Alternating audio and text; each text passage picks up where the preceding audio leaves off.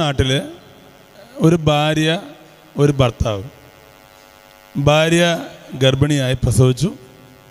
ഒരു പെങ്കൊച്ചിനെയാണ് പ്രസവിച്ചത്. പ്രസവത്തോടെ ഭാര്യ മരിച്ചു. ഈ പപ്പ ഈ പെങ്കൊച്ചിനെ ഭയങ്കരമായിട്ട് സ്നേഹിച്ച് വളർത്തി. അയാൾ വേറെ കല്യാണമൊന്നും കഴിച്ചില്ല. കാരണം രണ്ടാനന്മാരൊക്കെ ഭയങ്കര പ്രശ്നമെന്നാണ് പുള്ളി പറഞ്ഞത്. അങ്ങനെ ഈ പെങ്കൊച്ചും പപ്പയും കൂടെ തമ്മിലുള്ള സ്നേഹം നാട്ടിൽ ആരോട് ചോദിച്ചാലും പറയും. കാരണം അത്ര കാര്യമായിട്ടാണ് ഈ മനുഷ്യനെ കൊച്ചിനെ വളർത്തുന്നത്. ഇയാൾ കറക്റ്റ് 18 വയസ്സ് പെൺകൊച്ചിന് പ്രായമായപ്പോൾ ഈ പെൺകൊച്ചിനെ കല്യാണം കഴിപ്പിച്ചു. കാരണം പുള്ളി പറഞ്ഞത് ഇപ്പോൾ എനിക്ക് വല്ലതും പറ്റിയാൽ പിന്നെ ഈ കൊച്ചിന് വേറെ ആരും ഇല്ല എന്നാണ് പുള്ളി പറഞ്ഞത്. എന്താണെങ്കിലും ആദ്യ രാത്രിയിൽ ഭർത്താവ് ഈ പെൺകുട്ടിയോടൊരു ചോദ്യം ചോദിച്ചു, നീ ലോകത്തിൽ ഏറ്റവും കൂടുതൽ സ്നേഹിക്കുന്ന ആരെയാണ്? ഈ കുട്ടി എന്ത് ഉത്തരം പറഞ്ഞിട്ടുണ്ടാവാം? പപ്പയുടെ പേരല്ലേ പറയുള്ളൂ. പക്ഷേ ഈ കുട്ടി അമ്മയുടെ പേര് പറഞ്ഞു. എൻ്റെ അമ്മേനെയാന്ന് പറഞ്ഞു. അപ്പോൾ ഈ ഭർത്താവ് ചോദിച്ചു, ജീവിതത്തിൽ ഒരിക്കലും കാണാത്ത എൻ്റെ അമ്മേനെയോ? അപ്പോൾ ഈ കുട്ടിയൊരു കാര്യം പറഞ്ഞു, ഇതേ ചോദ്യം എൻ്റെ പപ്പ ഒരിക്കൽ എന്നോട് ചോദിച്ചു. ഞാൻ ഈ ലോകത്ത് കണ്ടതിൽ ഏറ്റവും പ്രധാനപ്പെട്ട വ്യക്തി എൻ്റെ പപ്പയാണ്. ഞാൻ പപ്പയുടെ പേര് പറഞ്ഞു. അപ്പോൾ പപ്പ പറഞ്ഞു, മോളെ നീ എന്നെ സ്നേഹിക്കരുത്. നിന്നെ ഉദരത്തിൽ വഹിച്ച് ഞങ്ങൾ ആദ്യം ഡോക്ടറെ കാണാൻ പോകുമ്പോൾ ഡോക്ടർ ഞങ്ങളോടൊരു കാര്യം പറഞ്ഞു, ഈ കുഞ്ഞ് അമ്മയുടെ ഉദരത്തിലായിരിക്കുന്ന ഓരോ നിമിഷവും അമ്മയുടെ ജീവൻ അപകടത്തിലാണ്. ഒരു പക്ഷേ പ്രസവത്തോടെ അമ്മ മരിക്കാൻ സാധ്യത കൂടുതലാണ്. നമുക്ക് ഈ കൊച്ചിനെ വേണ്ടാന്ന് നോക്കിയാൽ 1 മാസമല്ലേ ആയുള്ളൂ. ഞാൻ അനാഥാലയത്തിൽ നിന്നാണ് നിൻ്റെ അമ്മേനെ കല്യാണം കഴിച്ച. കൂടെ ജീവിക്കാൻ കൊതിയ. കാല് പിടിച്ചു എൻ്റെ അമ്മയുടെ. കൊച്ചു വേണ്ട, റിസ്ക് വേണ്ട. പക്ഷെ നിൻ്റെ അമ്മ പറഞ്ഞൊരു കാര്യമുണ്ട്, എൻ്റെ കൊച്ചിനെ കൊന്നിട്ട് എനിക്ക് ജീവിക്കണ്ട. ഞാൻ മരിച്ചാലും വേണ്ടില്ല, എൻ്റെ കൊച്ച് ജീവിച്ചാൽ മതി. ഡോക്ടർമാർ പറഞ്ഞ പോലെ തന്നെ നിന്നെ പ്രസവിച്ച് വീണ അതേ സമയത്ത് പ്രഷർ കയറിയിട്ട് നിൻ്റെ അമ്മ മരിച്ചു. ഇന്ന് ഈ ലോകത്ത് നീ ജീവിച്ചിരിക്കുന്നുണ്ടെങ്കിൽ അതിനൊരേ ഒരു കാരണമുള്ളൂ. എന്താ കാരണം? അമ്മ നിനക്ക് വേണ്ടി മരിച്ചതുകൊണ്ടാണ്. അപ്പം നീ ആരെ സ്നേഹിക്കണം? നീ അമ്മേനെ സ്നേഹിക്കണം. അങ്ങനെയെങ്കിൽ എൻ്റെ അടുത്ത ചോദ്യം ഇതാണ്, നമുക്ക് വേണ്ടി ഒരാൾ മരിച്ചു. ആരാണ്? റോമാലേഖനം 5-ാം അധ്യായം 6-ാം തിരുവചനം പറയുന്നു, ബൈബിളെ കൊണ്ടെങ്കിൽ എടുക്കാം. നാം ബലഹീനരായിരിക്കെ നിർണയിക്കപ്പെട്ട സമയത്ത് ക്രിസ്തു പാപികൾക്ക് വേണ്ടി മരിച്ചു. നീതിമാന് വേണ്ടി പോലും ആരെങ്കിലും മരിക്കുക പ്രയാസമാണ്. ഒരു പക്ഷേ ഒരു നല്ല മനുഷ്യന് വേണ്ടി മരിക്കാൻ ആരെങ്കിലുമൊക്കെ തുനിഞ്ഞെന്ന് വരാം. എന്നാൽ നാം പാപികളായിരിക്കെ ക്രിസ്തു നമുക്ക് വേണ്ടി റോമ 5:6, നാം പാപികളായിരിക്കെ ക്രിസ്തു നമുക്ക് വേണ്ടി മരിച്ചു. അങ്ങനെ നമ്മോടുള്ള തൻ്റെ സ്നേഹം ദൈവം പ്രകടമാക്കിയിരിക്കുന്നു. അങ്ങനെ നമ്മോടുള്ള തൻ്റെ സ്നേഹം ദൈവം നിങ്ങൾ റോമ 5:6 എടുക്കുവാണോ? ഇനി നിങ്ങളൊന്നും എടുക്കണ്ട, ഞാൻ പറഞ്ഞാൽ കേട്ടാൽ മതി കേട്ടോ. നിങ്ങൾ രാവിലെ എടുത്താൽ വൈകുന്നേരം ആകുമ്പോൾ കിട്ടുള്ളൂ. അതുകൊണ്ട് തൽക്കാലം നിങ്ങൾ എടുക്കണ്ട, ഞാൻ പറഞ്ഞാൽ കേട്ടാൽ മതി. ചിലരൊക്കെ ആദ്യത്തെ അതിൻ്റെ മൊത്തത്തിലുള്ളത് നോക്കണോ, എവിടെയാന്ന് പേജ് നോക്കണോ, അങ്ങനെ മൊത്തം നിങ്ങളൊന്നും നോക്കണ്ട കേട്ടോ. നിങ്ങൾ ഞാൻ പറഞ്ഞാൽ മാത്രം കേട്ടാൽ മതി. എന്താണ് റോമ 5:6? നാം ബലഹീനരായിരിക്കെ നിർണയിക്കപ്പെട്ട സമയത്ത് ക്രിസ്തു പാപികൾക്ക് വേണ്ടി മരിച്ചു. നീതിമാനും വേണ്ടി പോലും ആരെങ്കിലും മരിക്കുക പ്രയാസമാണ്. ഒരുപക്ഷെ ഒരു നല്ല മനുഷ്യന് വേണ്ടി മരിക്കാൻ ആരെങ്കിലും തുനിഞ്ഞെന്ന് വരാം. എന്നാൽ നാം പാപികളായിരിക്കെ ക്രിസ്തു നമുക്ക് വേണ്ടി മരിച്ചു. അങ്ങനെ നമ്മോടുള്ള തൻ്റെ സ്നേഹം ദൈവം പ്രകടമാക്കിയിരിക്കുന്നു. നമ്മോടുള്ള തൻ്റെ സ്നേഹം ദൈവം എന്താക്കി പ്രകടമാക്കിയിരിക്കുന്നു. ഒരു നാട്ടിൽ ഒരു പപ്പ സ്വന്തം മോനെ നീന്തൽ പഠിപ്പിക്കാൻ കൊണ്ട് വെള്ളത്തിൽ കൊണ്ടിട്ടു. അപ്പോൾ കൊണ്ട് നീന്താൻ പറ്റില്ലല്ലോ. അവനറിയാവുന്ന പോലെ കൈ കാണിച്ച് നീന്തുവാണ്. പപ്പ കരയിൽ നിന്നിട്ട് നീന്തലിൻ്റെ തീറി പറഞ്ഞു കൊടുക്കുവാണ്. ഇവനാണെങ്കിൽ ഡയറക്റ്റ് പ്രാക്ടിക്കൽ നടത്തി. കിടപ്പ് വെള്ളത്തിലാണല്ലോ, അവിടെ ഇപ്പോൾ തീറി കണ്ട് കാര്യമൊന്നുമില്ലല്ലോ. ഇവിടുന്ന് തീറി, അവിടുന്ന് പ്രാക്ടിക്കൽ. കുറച്ച് നേരം കഴിഞ്ഞ് പപ്പ നോക്കുമ്പോൾ ഒരു മുതല അവൻ്റെ നേരെ നീന്തി വരുക. പപ്പ പറഞ്ഞു, മോനെ ഒരു മുതല വരുന്നുടാന്ന് പറഞ്ഞു. ഇവൻ അറിയാവുന്ന പോലെ കരയിലോട്ട് നീന്തി. കരയിലോട്ട് കയറിയതും മുതല ഇവൻ്റെ വലതുകാലിൽ പിടിച്ച് ഒരേ സമയത്താണ്. പെട്ടെന്ന് ഈ പപ്പ മോനെ എന്നൊരൊറ്റ വിളി. ഇവനെ കയറി വട്ടം കൊണ്ട് വിളിച്ചു. വലതേ കൊണ്ട് ഇവനെ പിടിച്ചേക്കാം, അടുത്തേക്ക് കുറ്റപ്പിടിച്ചേക്കുക. മുതല ഇങ്ങനെ കടിച്ചു വലിക്കുക. എന്ത് ചെയ്ത് പപ്പ പിടിവിടില്ല. അവസാനം ഈ മുതല തീരുമാനിച്ചു, ഇവനെ വേണ്ടാന്ന് വെച്ച് മുതല പോയി. ഈ കാല് ഇങ്ങനെ ഹൈ റേഞ്ച് പോലെ മുതല കടിച്ചൊരു പരുവാക്കി വെച്ചേക്കുക. പക്ഷെ മുതല കടിച്ച് വലിച്ച ഫോഴ്സിൽ അപ്പച്ചൻ വിടാണ്ട് പിടിച്ചപ്പോൾ അപ്പച്ചൻ്റെ വലത് കൈയുടെ ബലം കൊണ്ട് ഇവൻ്റെ ചങ്കിൻ്റെ ഭാഗത്തൊരു മുറിവ്.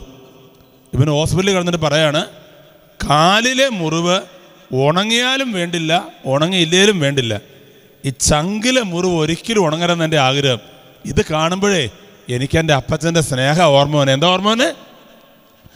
ഈ മുറിവ് അങ്ങോട്ട് കാണുമ്പോൾ എനിക്കെൻ്റെ അപ്പച്ചൻ്റെ സ്നേഹമാണ് ഓർമ്മ വന്നെ. കാരണം ഇത് ഈ അപ്പച്ചൻ ഈ മോനോടുള്ള സ്നേഹം പ്രകടിപ്പിച്ചാണ്. കാരണം നിന്നെ ഞാൻ ആർക്കും വിട്ടുകൊടുക്കില്ല. ഇപ്പം നമ്മുടെയൊക്കെ നാട്ടിൽ നമ്മളെ ഈ വീട്ടിലെ അപ്പച്ചന്മാർ നമ്മളെ എടുത്തിങ്ങനെ മുകളിലോട്ട് എറിയും അല്ലേ? നമ്മൾ ആ മുകളിലേക്ക് പോകുമ്പോൾ നമ്മൾ ചിരിക്കുവാണോ കരയുവാണോ? ചിരിക്കുക. എന്താ കാരണം? നമുക്കറിയാം എത്ര മുകളിലേക്ക് അപ്പച്ചൻ എറിഞ്ഞാലും തിരിച്ചു വരുമ്പോൾ എവിടെ ഉണ്ടാവും? അപ്പച്ചൻ്റെ കയ്യിലുണ്ടാവും അല്ലേ? അത് നമുക്ക് ഉറപ്പുള്ളൊരു കാര്യമാണ്. ഇപ്പം ഈ എൻ്റെ വീട്ടിൽ എനിക്ക് ഒരു മോളുണ്ട്. ഒരു 3-4 ക്ലാസ് വരെ അവളുടെ പ്രധാനപ്പെട്ട വിനോദങ്ങളിൽ ഒന്നാണ് അവൾ കട്ടിൽ കയറി നിൽക്കും. എന്നിട്ട് എന്നെ കൊണ്ട് ഫ്രണ്ട് നിർത്തും. അടുത്ത പരിപാടിയാണ് റെഡി 1 2 3 അവളിങ്ങനെ ചാടും, ഞാനിങ്ങനെ പിടിക്കും. അവൾക്ക് ഭയങ്കര ഇഷ്ടം കളി. അവസാനം ഇപ്പം ഞാൻ പിടുത്തം കുറച്ച് വന്നു. കാരണം 10-15 പിടിച്ചിട്ട് നിൽക്കണില്ല. ഒരു ദിവസം അവൾ കട്ടിൽ കയറി റെഡി. ഞാൻ പറഞ്ഞു, അതെ ഞാൻ പിടിക്കുന്നു, അത് ചാടണം കേട്ടോ. ഞാൻ പിടുത്തമൊക്കെ നിർത്തി, കൈ പുറകെ കെട്ടി 2 അടി പുറകോട്ട് മാറി നിന്നു. റെഡി 1 2 3 എന്ന് പറഞ്ഞതേ ഓർമ്മയുള്ളൂ.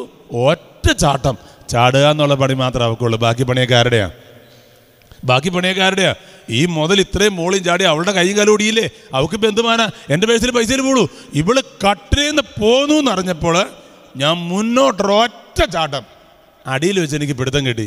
ഞാൻ ആലോചിച്ചു, ഞാൻ പിടിക്കില്ല എന്ന് പറഞ്ഞിട്ടും കൈ പുറകെ കെട്ടി 2 അടി പുറകോട്ട് മാറി എന്നിട്ടും എന്തുകൊണ്ട് അവൾ ചാടി? ആർക്കെങ്കിലും പറയാൻ പറ്റുമോ? എന്തുകൊണ്ട് അവൾ ചാടി? മിടുക്കൻ.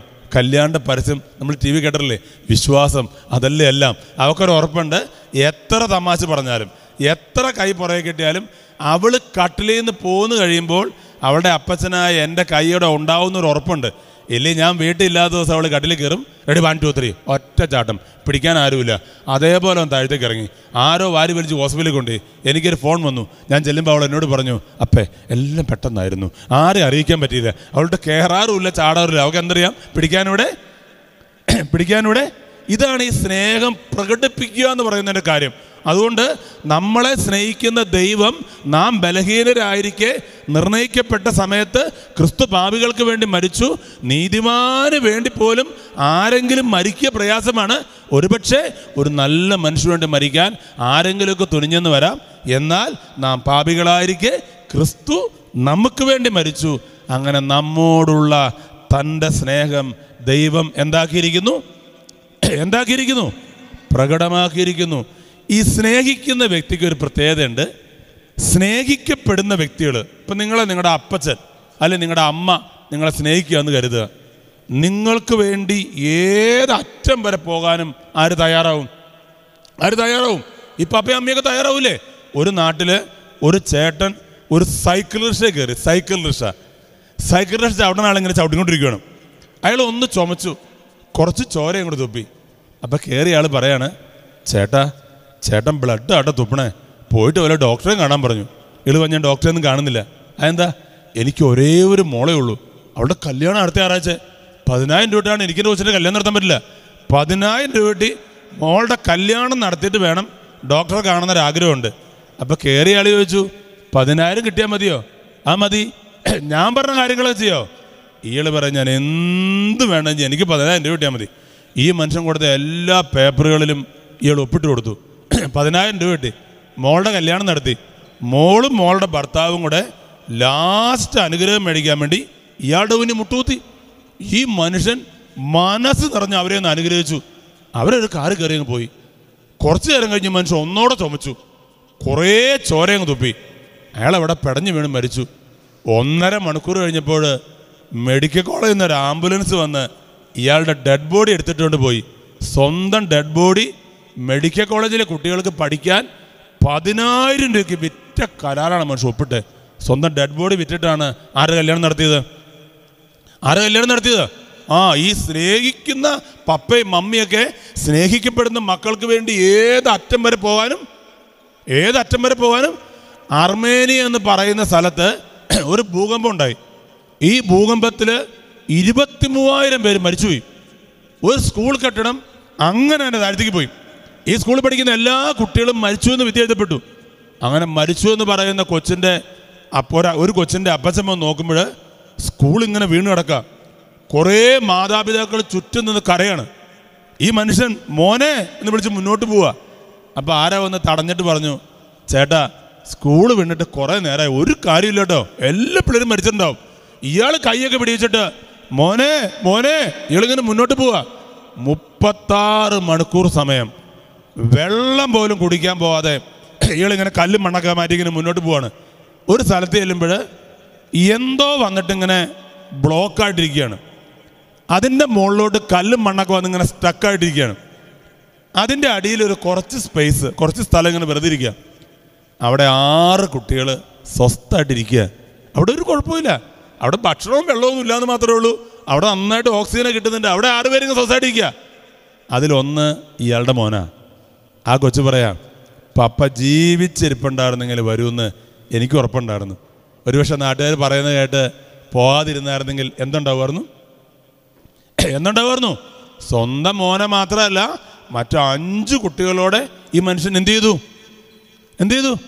രക്ഷപ്പെടുത്തി. അതുകൊണ്ടാണ് 1 യോഹന്നാൻ അതിൻ്റെ 3-ാം അധ്യായം 1-ാം തിരുവചനം പറയുകയാണ്, കണ്ടാലും എത്ര വലിയ സ്നേഹമാണ് പിതാവ് നമ്മോട് കാണിച്ചത്, നാം ദൈവ മക്കളെന്ന് വിളിക്കപ്പെടുന്നു, അങ്ങനെ തന്നെയാണ് താനും.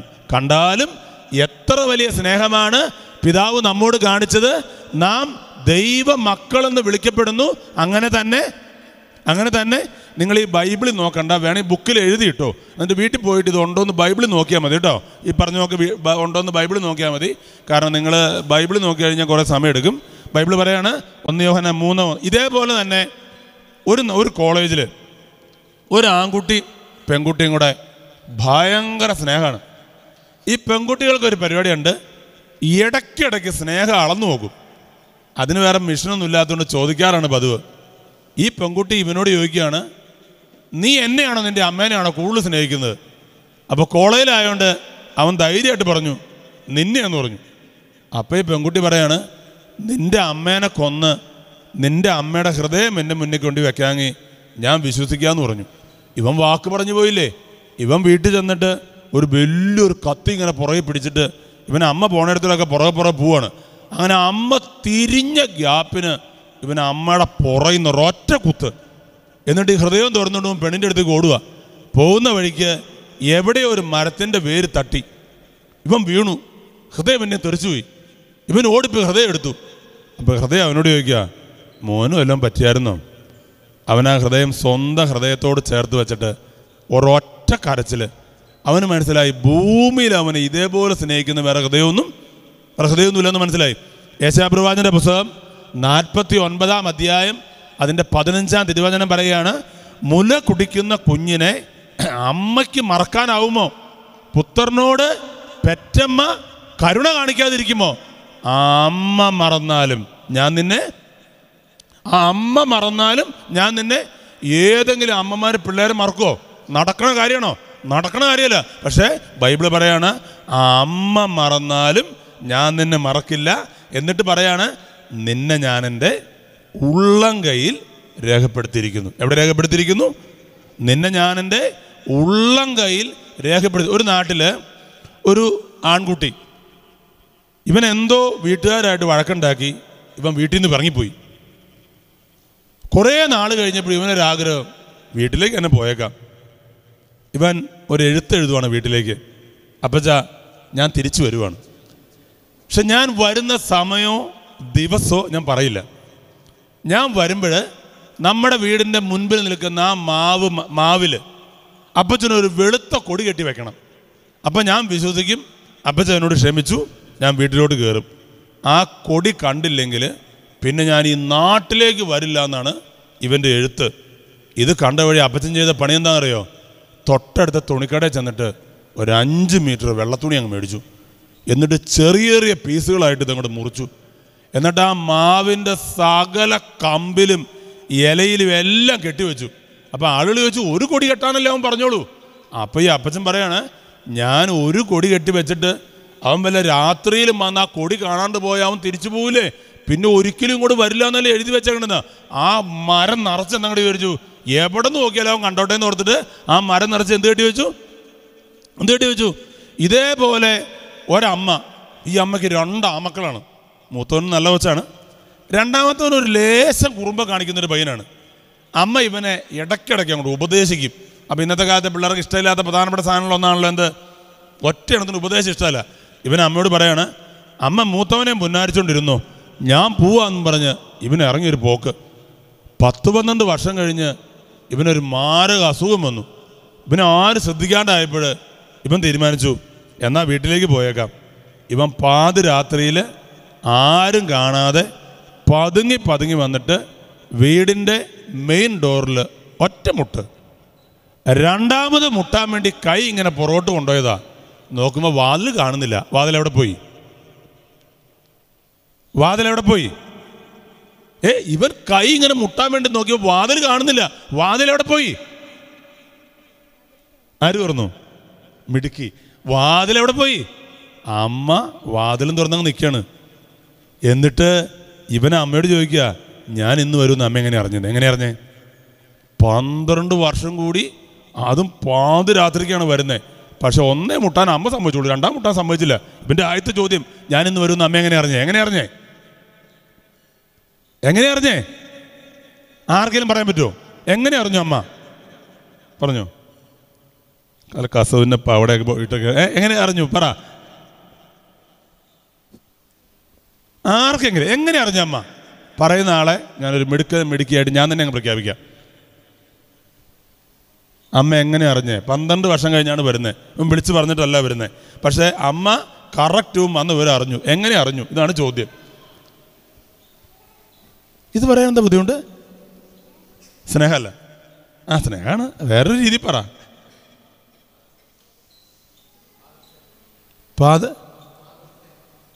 അല്ല, അതൊക്കെ ശരിയാണ്. ഓക്കെ, അതൊക്കെ കറക്റ്റാണ്. എങ്ങനെ അറിഞ്ഞു?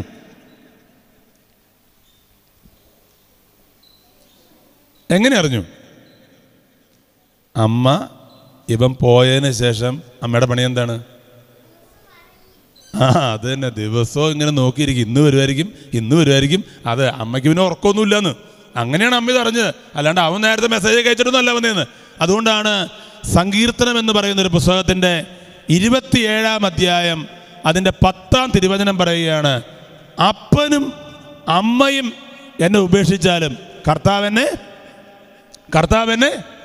ഉപേക്ഷിക്കില്ല. അടുത്ത ചോദ്യം ഇതാണ്, അസാധ്യ കാര്യങ്ങളുടെ മധ്യസ്ഥൻ ആരാന്ന് പറയാൻ പറ്റുമോ?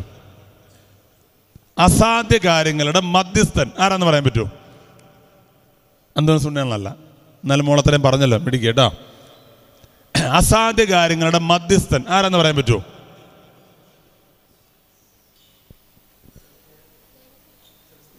അല്ല, ദേവസ്വയം പിള്ളയല്ല, മിടുക്കി. യൂദാ തദേവൂസ് എന്നല്ലേ പറഞ്ഞേ? യൂദാ തദേവൂസാണ് അസാധ്യ കാര്യങ്ങളുടെ മധ്യസ്ഥൻ. അത് അങ്ങനെ പറയാനൊരു കാരണമുണ്ട്. ആ നാട്ടിൽ ഒരു പ്രഭുവിൻ്റെ മകള് കല്യാണം കഴിക്കാതെ ഗർഭിണിയായി പ്രസവിച്ചു. അപ്പോൾ ആളുകളെല്ലാവരോടും ചോദിച്ചു, ആരാണ് ഈ കൊച്ചിൻ്റെ അപ്പച്ചൻ? അപ്പോൾ ആ നാട്ടിൽ വളരെ മാന്യമായിട്ട് ജീവിക്കുന്ന ഒരു ഡീക്കൻ്റെ പേര് പറഞ്ഞു. എല്ലാവരുടെ ഡീക്കൻ്റെ മേല് കൈവച്ചു. ഈ വിവരം യൂദാ തദേവൂസ് അറിഞ്ഞു. യൂദാ തദേവൂസ് ഈ പെൺകുട്ടി ജനിച്ചു വീണ കൊച്ച് മണിക്കൂറുകൾ പോലും ആയിട്ടില്ല. ഈ കൊച്ചിനോട് വന്നിട്ട് ചോദിക്കുക, ആരാണ് നിൻ്റെ അപ്പം എന്ന് ചോദിച്ചു. അപ്പോൾ എല്ലാവരും ചിരിച്ചു. കാരണം ഈ കൊച്ച് ജനിച്ചു വീണിട്ട് കുറച്ച് നേരം ആയുള്ളൂ. പക്ഷെ ആ കൊച്ചവിടെ കിടന്നിട്ട് പറയാണ്, ഇന്നയാളാണ് എൻ്റെ അപ്പൻ. ആ ഡീക്കൻ നിരപരാധിയാണ്. നീ ജനിച്ചു വീണ് മണിക്കൂറുകൾ പോലും ആകാത്ത കൊച്ച് സംസാരിച്ചു. അങ്ങനെ ജനിച്ചു വീണ് മണിക്കൂറുകൾ പോലും ആകാത്ത കൊച്ചിനെ കൊണ്ട് സംസാരിപ്പിച്ചതുകൊണ്ടാണ് ഈ മനുഷ്യൻ ആരായിട്ട് മാറിയത്? അസാധ്യ കാര്യങ്ങളുടെ മധ്യസ്ഥൻ. അപ്പോൾ അടുത്ത ചോദ്യം ഇതാണ്, അസാധ്യ കാര്യങ്ങളുടെ മധ്യസ്ഥ ആരാണ്?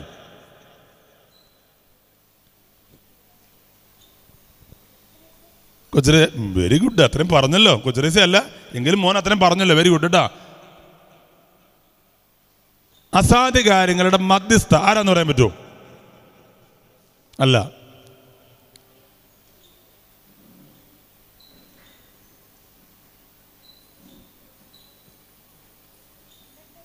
മദർ തെരേസ അല്ല. എന്നാലും നിങ്ങൾ അത്രയൊക്കെ പറയുന്നുണ്ടല്ലോ. മോനത്തല്ല പഠിക്കണേ, മോനത്തല്ല മോനെ പഠിക്കണേ, മിടുക്കൻ 3 പഠിക്കണ കൊച്ചാട്ടോ. കൊച്ചേസ അൽഫോൻസമ്മ എന്നൊക്കെ പറഞ്ഞു വെപ്പിക്കണ്ടല്ലോ. ആർക്കെങ്കിലും പറയാമോ? അസാധ്യ കാര്യങ്ങളുടെ മധ്യസ്ഥ മാതാവല്ല. മാതാവിനെ അങ്ങനെ സഭ ഒന്നിൻ്റെയും മധ്യസ്ഥയായിട്ട് പഠിപ്പിക്കുന്നില്ല. യൂദാദ ദിവസമല്ല അസാധ്യ കാര്യമാണ് മധ്യസ്ഥ. അത് റീത്ത പുണ്യവതിയാണ്. റീത്ത പുണ്യവതിക്ക് കുഞ്ഞുനാൾ മുതൽ ഭയങ്കര ആഗ്രഹമാണ് സിസ്റ്റർ ആവണം, വിശുദ്ധയാവണം. റീത്തയുടെ പപ്പ കല്യാണം കഴിപ്പിച്ചു. ഒരു വാടക കൊണ്ടായ മനുഷ്യൻ കൊണ്ടാണ് കല്യാണം കഴിപ്പിച്ചത്. റീത്തയുടെ നല്ല പെരുമാറ്റം കണ്ട് ഇയാൾ മാനസാന്തരപ്പെട്ടു. ഈ ഗുണ്ടാപ്പായകം തന്നെ പെട്ടെന്ന് തീരത്തില്ല. ഏതോ ഒരു കേസിൽ പകയുണ്ടായിരുന്ന 2 പേര് വന്നിട്ട് റീത്തയുടെ മുന്നിലിട്ട് ഭർത്താവിനെ വെട്ടിക്കൊല്ലുവാണ്. റീത്ത ഒരു ദിവസം പള്ളിയിൽ പോയിട്ട് വരുമ്പോൾ 2 മക്കളിരുന്ന് കത്തി വെച്ചുകൊണ്ടിരിക്കുക. എന്തിനാണ് മക്കളെ കത്തി വെക്കണേ? ഞങ്ങളുടെ പപ്പേനെ കൊന്നവരെ ഞങ്ങൾ കൊല്ലും. റീത്ത ഇങ്ങനെ പ്രാർത്ഥിച്ചു, എൻ്റെ മക്കള് ഒരു കൊലപാതകയായി മാറുന്നല്ല, അവർ മരിച്ചാലും വേണ്ടില്ല. 2 എണ്ണവും മരിച്ചു. അപ്പം റീത്തയ്ക്ക് ആരോ സിസ്റ്റർ അയക്കാം. കല്യാണം കഴിച്ച് മക്കളുടെ കാര്യം സിസ്റ്റർ ആക്കുമോ? റീത്തയുടെ ഇഷ്ടപ്പെട്ട 3 സ്വർഗീയ മധ്യസ്ഥരാണ്. ഒന്ന് വിശുദ്ധ നിക്കോളോസ്. ആരാന്ന് പറയാൻ പറ്റുമോ? Saint Nicolas. ആരാന്ന് പറയാൻ പറ്റുമോ? പറഞ്ഞില്ലേ ഞാൻ തന്നെ പറഞ്ഞോളാം, പക്ഷെ നിങ്ങൾ പറഞ്ഞാൽ അത്രയും നല്ലത്. സെയിൻറ്റ് നിക്കോളോസ് എന്ന് പറഞ്ഞൊരു വിശുദ്ധനുണ്ട്. ആരാന്ന് പറയാൻ പറ്റുമോ? വെരി ഗുഡ്, മെഡിക്കുക കേട്ടോ. അത് ക്രിസ്മസ് അപ്പൂപ്പനാണ്, അതൊരു വിശുദ്ധനാണ്. വിശുദ്ധ അഗസ്റ്റിൻ, സ്നാപയോഹന്നാൻ ഇവരുടെ മധ്യസ്ഥയിൽ പ്രാർത്ഥിച്ചു. ഏതൊരു കോൺവെന്റിലാണോ ചേരാൻ ആഗ്രഹിക്കുന്നത്, ഏതൊരു കോൺവെന്റിലാണോ ചേരാൻ ആഗ്രഹിക്കുന്നത്, ആ കോൺവെന്റിൻ്റെ വാതിലോ ജനലോ തുറക്കാതെ കോൺവെന്റ് ചാപ്പലിൽ കൊണ്ട് ഇരുത്തിയിട്ട് പോയി. എന്നിട്ട് പറയാണ്, രാവിലെ ചാപ്പൽ തുറന്നൊരു സിസ്റ്റർ വരും. അപ്പം ചോദിക്കും എങ്ങനെ ഇവിടെ എത്തിയും ചോദിക്കും. അപ്പം ഇങ്ങനെ മറുപടി പറഞ്ഞോളൂ, ദൈവത്തിനൊന്നും എന്തല്ല, ദൈവത്തിനൊന്നും എന്തല്ല. രാവിലെ ചാപ്പൽ തുറന്ന് സിസ്റ്റർ വരുമ്പോൾ പള്ളിയുടെ ജനലോ വാതിലോ തുറന്നിട്ടില്ല. ഒരു സ്ത്രീ പള്ളിയുടെ നടുക്കിരിക്കുക. അപ്പോൾ ഈ സിസ്റ്റർ ചോദിച്ചു എങ്ങനെ ഇവിടെ എത്തി? അപ്പം മറുപടി പറഞ്ഞു, ദൈവത്തിനൊന്നും എന്തല്ല. അങ്ങനെയാണ് റീത്ത അസാധ്യ കാര്യങ്ങളുടെ മധ്യസ്ഥ എന്നറിയപ്പെടുന്നത്. ഇനിയൊരു കാര്യം പറയാം. എൻ്റെ ഒരു കൂട്ടുകാരൻ്റെ പേര് ഷെജിൻ എന്നാണ്. ഷെജിൻ്റെ ഭാര്യയുടെ പേര് സ്മിത എന്നാണ്. ഷെജിൻ ഈ സ്മിതേനെ ആദ്യമായിട്ട് പെണ്ണ് കാണാൻ ചെല്ലുമ്പോൾ സ്മിതയുടെ വീട്ടുകാർ പറയാണ്, സ്മിത മൈഗ്രെയിന് മരുന്ന് കഴിക്കുന്നത് കൊണ്ട് സ്മിതയ്ക്ക് കുട്ടികളുണ്ടാവില്ല. എന്നിട്ട് ഷെജിൻ സ്മിതേനെ കല്യാണം കഴിച്ചു. ഇത് അറിഞ്ഞിട്ടും ആദ്യ രാത്രിയിൽ ഇവർ പ്രാർത്ഥിച്ചിരുന്നിട്ട് പ്രാർത്ഥിച്ചിട്ട് ബൈബിൾ തുറക്കുമ്പോൾ അബ്രാഹത്തിന് മക്കളെ കൊടുത്ത കാര്യമാണ് കിട്ടുന്നത്. ഡോക്ടർമാരാണ് പറഞ്ഞിട്ടുണ്ട് കുട്ടികൾ ഉണ്ടാവില്ല എന്ന്. പക്ഷെ 6 മാസം കഴിഞ്ഞു സ്മിത ഗർഭിണിയായി. അപ്പോൾ ഇവർക്ക് ആകെ പേടിയായി. കാരണം ഉണ്ടാവില്ല എന്ന് പറഞ്ഞിട്ട് ഉണ്ടായി വല്ല കോംപ്ലിക്കേറ്റഡ് കേസായാലോ. ഇവർ ഡോക്ടർമാരെ കണ്ടു. ഡോക്ടർമാർ പറയാണ് 90% ഈ കുട്ടി മന്ദബുദ്ധിയായിരിക്കും. എന്താണെങ്കിലും അവർ വിശ്വാസത്തോടെ പ്രാർത്ഥിച്ചു. യാതൊരു കുഴപ്പമില്ലാത്ത ഒരു പെൺകുട്ടി. ഇന്ന് സ്മിതയും ഷെജിനും 6 കുട്ടികളുടെ മാതാപിതാക്കളാണ്. എത്ര കുട്ടികളുടെയാണ്? 6 കുട്ടികളുണ്ടാവില്ല എന്ന് പറഞ്ഞിട്ട് ഇന്നവർ ഇനി 6 കുട്ടികൾ ആരാന്ന് അറിയാൻ നിങ്ങൾക്കൊരു എളുപ്പ വഴിയുണ്ട്. നിങ്ങൾ യൂട്യൂബിൽ ജോയ്ഫുൾ 6 എന്നും പറഞ്ഞ് വീഡിയോ ഇടുന്ന കുഞ്ഞുങ്ങളെ കുറിച്ച് കേട്ടാൽ ആരെങ്കിലും ഉണ്ടെന്ന് കൈപൊക്കാവും. അതായത് ഇൻസ്ട്രുമെൻസിൻ്റെ സൗണ്ട് ഇൻസ്ട്രുമെൻസ് ഇല്ലാതെ വായു കൊണ്ടുണ്ടാക്കി അങ്ങനെ അവർ വീഡിയോ ഇട്ടിട്ട് അവരുടെ വീഡിയോ കണ്ടത് 4 കോടി മനുഷ്യരാണ്. എത്ര മനുഷ്യരാ? കേരളത്തിൽ 3.5 കോടിയുള്ളൂ കേട്ടോ. ഞാൻ ഈ സംഭവം ഇന്നാൾ ചങ്ങനാശ്ശേരിയിൽ ഒരു പ്രോഗ്രാമിന് പറഞ്ഞപ്പോൾ ഈ മൂത്ത കുട്ടി അവിടെ ഇരിപ്പുണ്ട്. അപ്പം ഞാൻ ഈ കൊച്ചിനെ വിളിച്ചിട്ട് ചോദിച്ചു, മോളെ ഈ 4 കോടി എവിടെയാ? അപ്പോൾ അവൾ പറഞ്ഞു 40 എം മകളെ. എവിടെ നിന്നൊന്നും എനിക്കറിയില്ല, 40 എം കണ്ടിട്ടുണ്ട്. ദൈവത്തിനൊന്നും എന്തല്ല, ദൈവത്തിനൊന്നും എന്തല്ല. അതായത് മക്കളുണ്ടാവില്ല എന്ന് ആദ്യം പറഞ്ഞു. പിന്നെ ഡോക്ടർമാർ പറഞ്ഞു ഇത് എന്തായിരിക്കാം, 90% മന്ദബുദ്ധി ആയിരിക്കാം. ആ കൊച്ചിന്ന് ബിടെക്കിന് പഠിക്കും കേട്ടോ. മന്ദബുദ്ധിയാന്ന് പറഞ്ഞ കൊച്ച് നല്ല മിടുക്കിയൊരു പെൺകുട്ടി.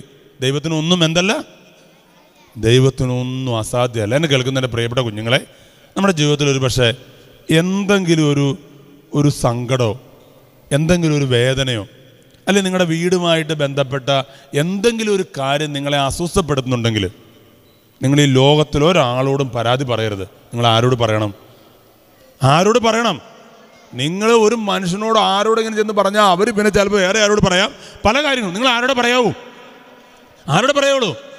ഈ വിവരം നിങ്ങൾ കർത്താവിനോട് പറയണം. കർത്താവേ, എൻ്റെ ജീവിതത്തിൽ എന്തുണ്ട്? വിശുദ്ധനായ ഡോൺ ബോസ്കോ പറയാണ്, പ്രാർത്ഥിച്ചുകൊണ്ട് 2 വിത്ത് വിതച്ചാൽ 4 കതിര് കൊയ്യാം. പ്രാർത്ഥിക്കാതെ 4 വിത്ത് വിതച്ചാലേ 2 കതിര് കൊയ്യാൻ പറ്റുള്ളൂ. പ്രാർത്ഥിച്ചുകൊണ്ട് 2 വിത്ത് വിതച്ചാൽ എത്ര കതിര് കൊയ്യാം? 4 കതിര് കൊയ്യാം. പ്രാർത്ഥിക്കാതെ 4 വിത്ത് വിതച്ചാലേ 2 കതിര് കൊയ്യാൻ പറ്റുള്ളൂ. ശ്രദ്ധിക്കണേ, ഒരു നാട്ടില് രാജു എന്ന് പറയുന്ന ഒരാൺകുട്ടി, അവൻ 2ാം ക്ലാസ്സിൽ പഠിക്കുക കേട്ടോ. ഇവൻ 2ാം ക്ലാസ്സിലിരുന്ന് അറിയാതെ മൂത്രം ഒഴിച്ചു. ഇവൻ്റെ തൊട്ടടുത്തിരുന്ന രാമു എന്ന് പറയുന്ന കുട്ടി ഇത് കണ്ടു. ഇവ പെട്ടെന്ന് അവൻ്റെ കുപ്പിയിലിരുന്ന വെള്ളം രാജുവിൻ്റെ മടിയിലേക്ക് ഒഴിച്ചു. അപ്പൊ ബാബു എന്ന് പറയുന്ന ഇത് കണ്ട കുട്ടി ടീച്ചറോട് പറഞ്ഞു, ടീച്ചറെ, രാമുവിൻ്റെ മടിയിൽ വെള്ളം ഒഴിച്ചു. രാമു രാജുവിൻ്റെ മടിയിൽ വെള്ളം ഒഴിച്ചു. ടീച്ചർ വന്ന വഴി ഒരു വടിയെടുത്തിട്ട് രാമുവിനിട്ട് 2 അടി. ടീച്ചർ പോയി, പിള്ളേരും പോയി. ക്ലാസ് കഴിഞ്ഞു. രാമുവും രാജുവും പോണില്ല, വെറുതെ ഇങ്ങനെ നോക്കിയിരിക്കുക, മുഖത്തോട് നോക്കിയിരിക്കുക, അവർ പോണില്ല. അപ്പം രാജു രാമുവിനോട് ചോദിച്ചു, എടാ നീ അറിഞ്ഞോണ്ടല്ലോടാ എൻ്റെ മടിയിൽ വെള്ളം ഒഴിച്ചു? അപ്പം രാമു പറഞ്ഞു, അതെടാ, അതെന്തിനാ? അപ്പം അവനൊരു കാര്യം പറയാം, 1ാം ക്ലാസ്സിൽ പഠിച്ചുകൊണ്ടിരുന്നപ്പോൾ ഞാനും ഇതുപോലെ ക്ലാസ്സിലിരുന്ന് മൂത്രം ഒഴിച്ചൂടാ. എല്ലാവരും കൂടെ എന്നെ കളിയാക്കി. ആ വേദന നിനക്കുണ്ടാകാതിരിക്കാൻ വേണ്ടിയിട്ടാണ് ഞാൻ എൻ്റെ കുപ്പിവെള്ളം നിൻ്റെ മടിയിൽ ഒഴിച്ചത്.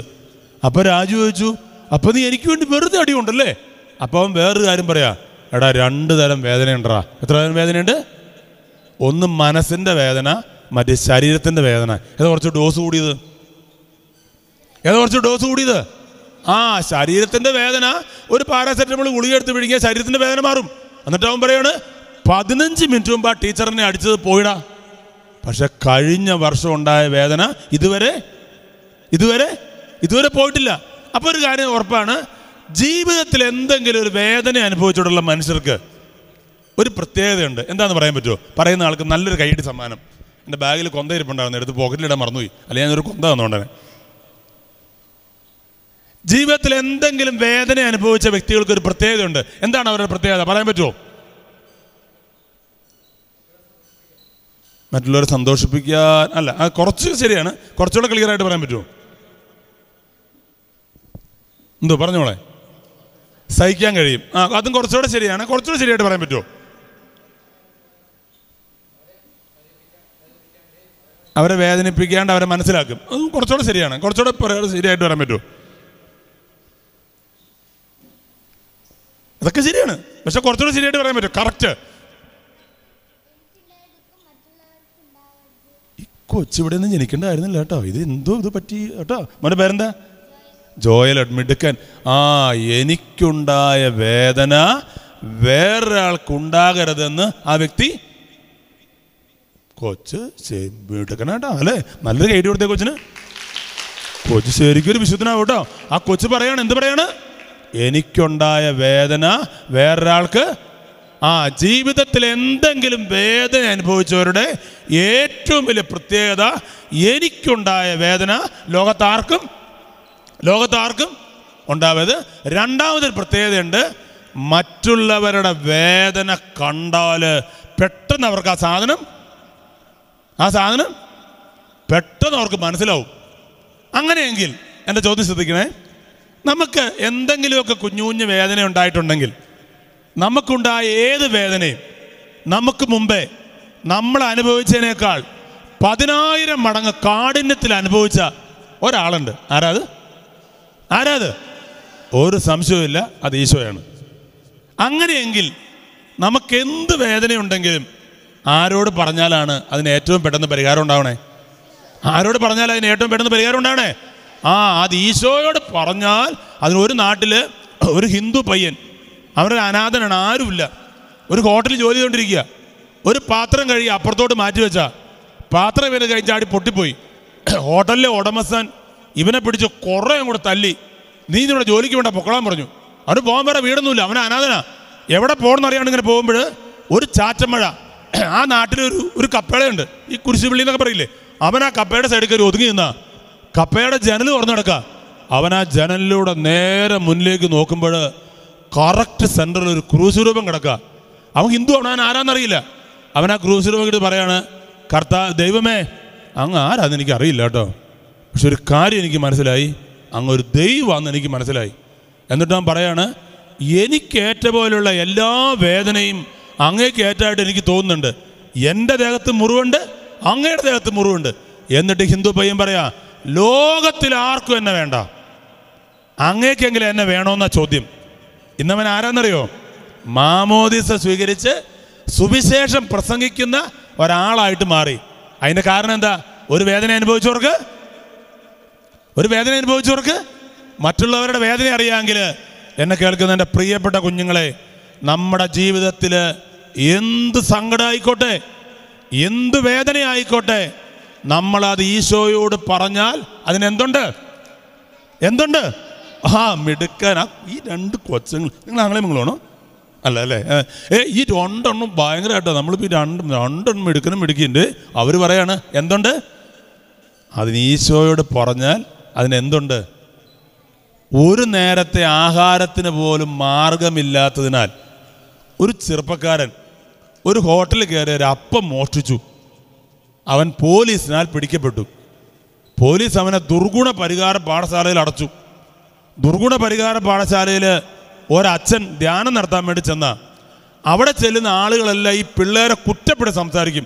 നിങ്ങൾ ഭയങ്കര പ്രശ്നക്കാരാന്ന് പറയും. പക്ഷേ ഈ അച്ഛൻ പറയാണ്, മക്കളെ നിങ്ങളിവിടെ വന്നത് നിങ്ങളുടെ സാഹചര്യം കൊണ്ടാണ്. നമുക്ക് ഈ സാഹചര്യത്തെ കുറ്റം പറഞ്ഞാൽ ഭയങ്കര ഇഷ്ടമല്ലേ? നിങ്ങളിവിടെ വന്നത് നിങ്ങളുടെ സാഹചര്യം കൊണ്ടാണ്.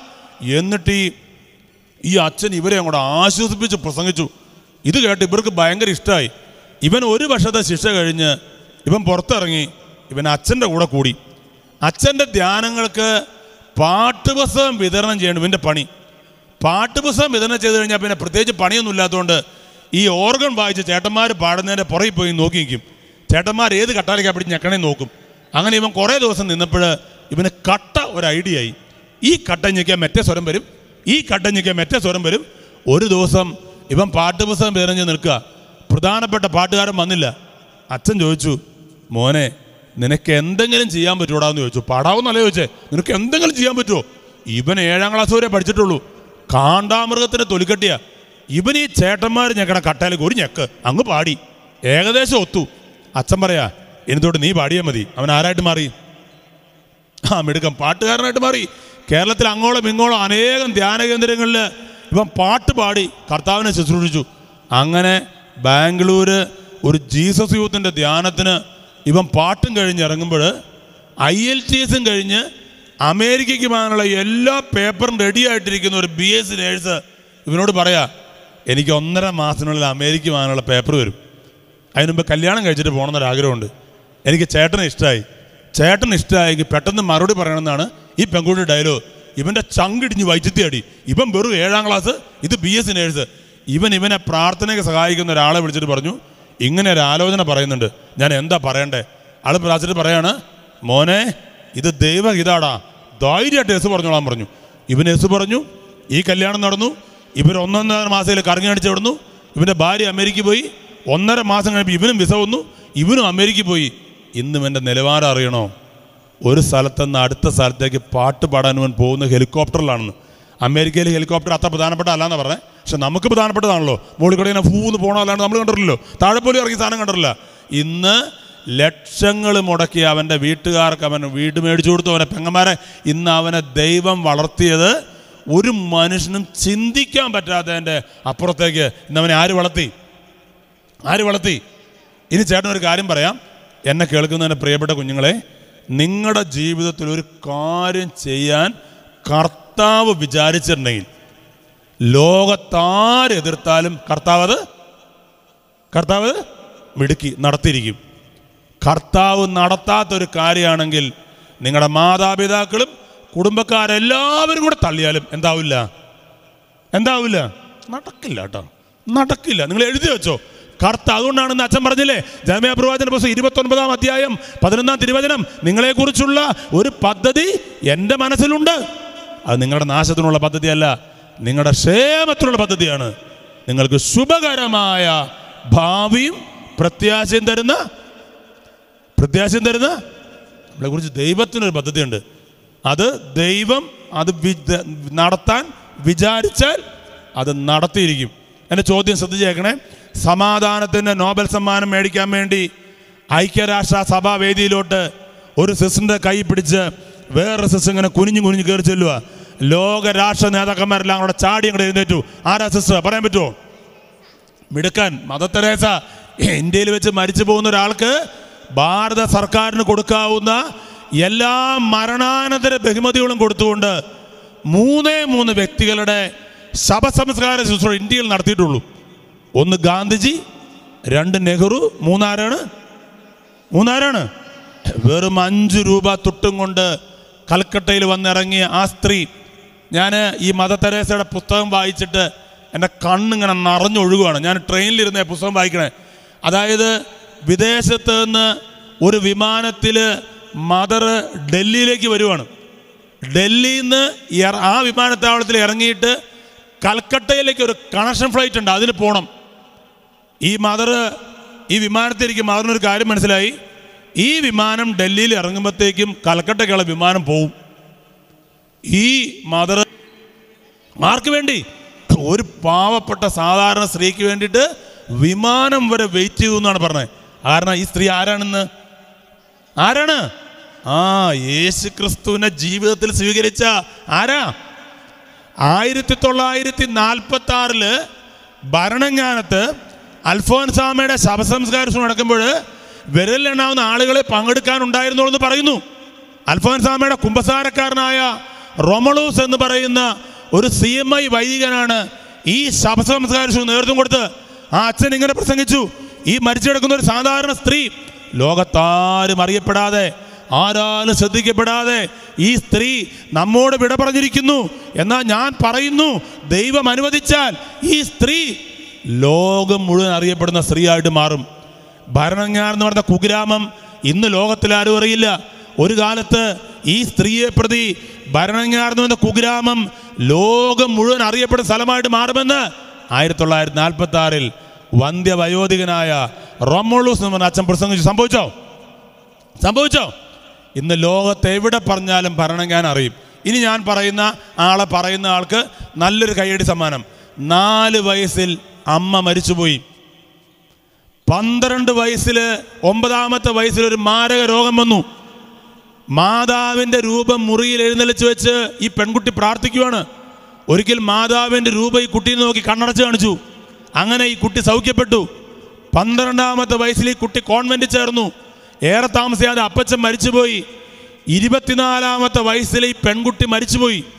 ഇന്ന് ഈ പെൺകുട്ടിയുടെ പേരിൽ ലോകത്തിൻ്റെ പല ഭാഗത്തായി 1700ഓളം പള്ളികളുണ്ട്. വെറും 24 വർഷം ജീവിച്ചിരുന്നതിൽ ഭൂരിപക്ഷവും, അതായത് 75%, 3/4% റെസ്റ്റാണ് രോഗിയായിട്ട്. ഇന്ന് ഈ പെൺകുട്ടിയുടെ പേരിൽ ലോകത്തിൻ്റെ പല ഭാഗത്തായിട്ട് എത്രത്തോളം പള്ളികളുണ്ട്? 1700ഓളം പള്ളികൾ. അത് 8 കത്തീഡ്രൽ പള്ളി എന്ന് പറഞ്ഞാൽ ഒരു രൂപതയ്ക്ക് ഒരു കത്തീഡ്രൽ പള്ളി ഉണ്ടാവുള്ളൂ. പാലക്കാട് രൂപതയ്ക്ക് നമുക്ക് അവിടെ ഒരു കത്തീഡ്രൽ പള്ളി ഉള്ളൂ. എല്ലാ രൂപതയ്ക്കും ഒരു കത്തീഡ്രൽ പള്ളി ഉണ്ടാവുള്ളൂ. 70ഓളം സെമിനാരികൾ, 50ഓളം കോൺഗ്രിഗേഷൻ. മഠമല്ല, കോൺഗ്രിഗേഷൻ. RSS എന്ന് പറയാൻ പറ്റുമോ? അല്ല, മിടുക്കി കൊച്ചു ത്രേസ്യ. മോൻ ആദ്യം പറഞ്ഞ കേട്ടോ, കൊച്ചു ത്രേസ്യ. 4ാമത്തെ ഇനി വേറൊരു കാര്യം നിങ്ങൾ ശ്രദ്ധിക്കാം. ഇതിന് ഉത്തരം പറയുന്ന ആൾക്ക് ഞാൻ, എൻ്റെ കയ്യിൽ ഇപ്പോൾ ഒന്നുമില്ല, ഒരു എന്താണേലും ഈ കൊന്ത ഞാൻ സമ്മാനമായിട്ട് തരും. അല്ല, ഈ കൊന്തയല്ല, വേണ്ട, എനിക്ക് പോക്കറ്റ് കൊന്തയുണ്ടോ? എടുത്തിടാൻ പറ്റിയില്ല, എൻ്റെ ബാഗ് കിടപ്പുണ്ട്. എന്താണ് കയ്യടി സമ്മാനം? ചോദ്യം ഇതാണ്: കേരള സഭയിൽ എത്ര വിശുദ്ധരുണ്ട്? അതിനല്ല സമ്മാനം കേട്ടോ. കേരള സഭയിൽ എത്ര വിശുദ്ധരുണ്ട് പറയാൻ പറ്റുമോ? ഒന്ന് എണ്ണി നോക്ക്. 3 അല്ല. കേരള സഭയിൽ എത്ര വിശുദ്ധരുണ്ട്?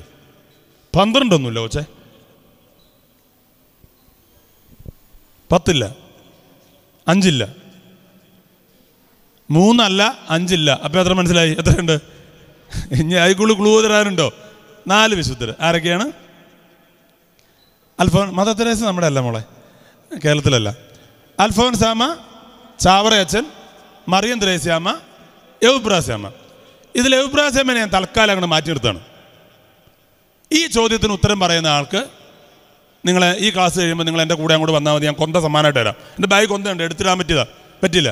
ചോദ്യം ഇതാണ്: അൽഫോൻസാമ്മയ്ക്കും ചാവറയച്ചനും മറിയം ത്രേസ്യാമ്മയ്ക്കും ഒരു പൊതു പ്രത്യേകതയുണ്ട്. എന്താന്ന് പറയുന്ന ആൾക്ക് കൊന്ത സമ്മാനം പറയാൻ പറ്റുമോ? എന്തോ? പഞ്ചക്ഷത അല്ല, പഞ്ചക്ഷത എല്ലാവർക്കും ഇല്ല, മറിയം ത്രേസ്യാമ്മയ്ക്ക് മാത്രമേ ഉള്ളൂ.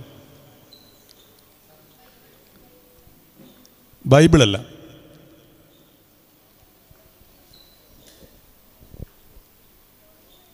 രോഗികളായിരുന്നു അല്ല. ചാവറയച്ചൻ രോഗിയൊന്നുമല്ലല്ലോ. കൃത്യമായിട്ട് പറയുന്ന ആൾക്ക് ഒരു കൊന്ത സമ്മാനം. എന്തോ? സഹനമല്ല, സഹനമൊക്കെ ഉണ്ട്, അതൊന്നുമല്ല. പറയാൻ സാധ്യതയില്ല. ഇവരുടെ 3 പേരുടെയും അമ്മമാർ കുഞ്ഞുനാളിൽ മരിച്ചു പോയതായിരുന്നു. നമ്മൾ ഈ വിശുദ്ധരുടെയൊക്കെ ചരിത്രം പഠിക്കുമ്പോൾ മിക്ക വിശുദ്ധരുടെയും മാതാപിതാക്കളിൽ ആരെങ്കിലും ഒരാൾ നേരത്തെ തന്നെ. അപ്പം അവരൊക്കെ ആരെ ആശ്രയിച്ചു? അവർ കർത്താവിനെ ആശ്രയിച്ചു. വിൽമ റുഡോൾഫ് എന്ന് പറയുന്ന ഒരു പെൺകുട്ടിയുണ്ട്. ഒരു നീഗ്രോ യുവതിയുടെ 19 മക്കളിൽ 2ാമത്തെ കൊച്ചാണ്. ഈ പെൺകുട്ടി ജനിച്ചു വീണ് കുറേ നാൾ കഴിഞ്ഞപ്പോൾ ഇടതുകാല് തിരിഞ്ഞു പോയി, ചുരുങ്ങിയും പോയി. ഈ പെൺകൊച്ചി കാലിലേക്ക് നോക്കി എല്ലാ ദിവസവും ഇരുന്ന് കരയും. ഒരിക്കലും അമ്മ പറഞ്ഞു, മോളെ നീ കാലിലേക്ക് നോക്കി ഇങ്ങനെ ഇരുന്ന് കരയാതെ നീ എങ്ങോട്ട് നോക്ക്? നീ ദൈവത്തിലേക്ക് നോക്ക്, ഈശോയിലേക്ക് നോക്ക്. ഈ അമ്മ പറഞ്ഞ കേട്ട് ഈ കൊച്ച് ഈശോയിലേക്ക് നോക്കി. എന്നിട്ട് ഈ കൊച്ച് പതുക്കെ നടക്കാനെങ്കിലും പറ്റുമോ എന്നൊരു പരിശ്രമം. ഇങ്ങനെ എഴുന്നേക്കും, ചാടി നോക്കും, വീഴും, വീണ്ടും എഴുന്നേക്കും, ചാടി നോക്കും, വീഴും. അങ്ങനെ 13ാമത്തെ വയസ്സിൽ ഈ കൊച്ചിനൊരു അനുഗ്രഹം കിട്ടി, നടക്കാനുള്ള കൃപ കിട്ടി. അപ്പം ഈ കൊച്ചിന് ആഗ്രഹം, നടന്നാൽ പോരാ, എന്ത് ചെയ്യണം? എനിക്ക് ഓടണം. അമ്മയോട് പറഞ്ഞു, എനിക്ക് ഓടണമേ. അപ്പം അമ്മ പറഞ്ഞു, എങ്ങോട്ട് നോക്ക്? ദൈവത്തിലേക്ക് നോക്ക്. വീണ്ടും കൊച്ചു ദൈവത്തിലേക്ക് നോക്കിയിട്ട് പതുക്കെ ഈ കൊച്ചു ഓടി നോക്കി. എന്നെ കേൾക്കുന്ന എൻ്റെ പ്രിയപ്പെട്ട കുഞ്ഞുങ്ങളെ, 1956 ഒളിമ്പിക്സിൽ ഈ കൊച്ചിനൊരു സ്വർണം. ഈ കാലില്ലാത്ത കൊച്ചിന് ഒരു സ്വർണം. ഒരു ഇന്ത്യക്കാരന് പോലും ഓട്ടത്തിന് സ്വർണം കിട്ടിയിട്ടില്ല ഒളിമ്പിക്സിൽ കേട്ടോ. 1960 ഒളിമ്പിക്സിന് ഈ കൊച്ചിന് 3 സ്വർണം. യെശയ്യാപ്രവാചകന്റെ പുസ്തകം 40-ാം അധ്യായം 29-ാം തിരുവചനം പറയുന്നു, തളർന്നവന് അവിടുന്ന് ബലം നൽകുന്നു, ദുർബലനെ ശക്തിപ്പെടുത്തുകയും ചെയ്യുന്നു. യുവാക്കൾ പോലും തളരുകയും ക്ഷീണിക്കുകയും ചെയ്തേക്കാം, ചെറുപ്പക്കാർ ശക്തിയേറ്റ് വീഴാം. എന്നാൽ ദൈവത്തിൽ ആശ്രയിക്കുന്നവർ വീണ്ടും ശക്തി പ്രാപിക്കും. അവർ കഴുകന്മാരെ പോലെ ചെറുകടിച്ചു വരും. അവർ ഓടിയാലും തളരുകയില്ല, നടന്നാൽ ക്ഷീണിക്കുകയില്ല. ദൈവത്തിൽ ആശ്രയിക്കുന്ന ഒരാളെ ദൈവം എന്ത് ചെയ്യില്ല. ദൈവം. ഇനി എൻ്റെ അടുത്ത ചോദ്യം, 9 വയസ്സുള്ള ഒരാൺകുട്ടിയെ പപ്പ പള്ളി കൊണ്ടുവന്നിട്ട് മാതാവിൻ്റെ മുന്നിൽ അങ്ങോട്ട് നിർത്തി.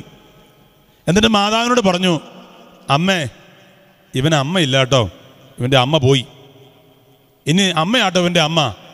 എന്നിട്ട് ഈ കൊച്ചിനോട് പറയാ, മോനെ, നിന്റെ അമ്മ മരിച്ചു പോയിട്ടോ, നിനക്ക് ഇനി അമ്മയില്ല, ഇതാ നിന്റെ അമ്മ. ഈ അമ്മ കൊച്ചിനെയും കൈവിട്ടില്ല, കൊച്ചമ്മേനെയും കൈവിട്ടില്ല. ആ കൊച്ച് ചരിത്രം തിരുത്തിയ, അനേകർ ബഹുമാനിക്കുന്ന ഒരു കൊച്ചായിട്ട് മാറി. പറയാമെന്ന് പറ്റും ആരാന്നുള്ളത്? യേശുവല്ല. ആർക്കെങ്കിലും പറയാൻ പറ്റുമോ? 9 വയസ്സ് പ്രായമുള്ള അമ്മ നഷ്ടപ്പെട്ടു പോയ കുഞ്ഞിനെ ദേവാലയത്തിൽ കൊണ്ടുപോയിട്ട് അപ്പച്ചൻ മാതാവിനോട് പറയാണ്, അമ്മേ, ഇവൻ്റെ അമ്മ പോയി, ഇനി അമ്മയാട്ടോ ഇവൻ്റെ അമ്മ. എൻ്റെ കൊച്ചിനോട് പറയാം, മോനെ, ഇതാട്ടോ നിൻ്റെ അമ്മ. അമ്മ കൊച്ചിനെയും കൈവിട്ടില്ല, കൊച്ചമ്മേനെയും കൈവിട്ടില്ല. ആ കൊച്ച് ചരിത്രം തിരുത്തിയ, അനേകർ ബഹുമാനിക്കുന്ന കുഞ്ഞായിട്ട് മാറി. പറയാൻ പറ്റുമോ ആരാന്ന്?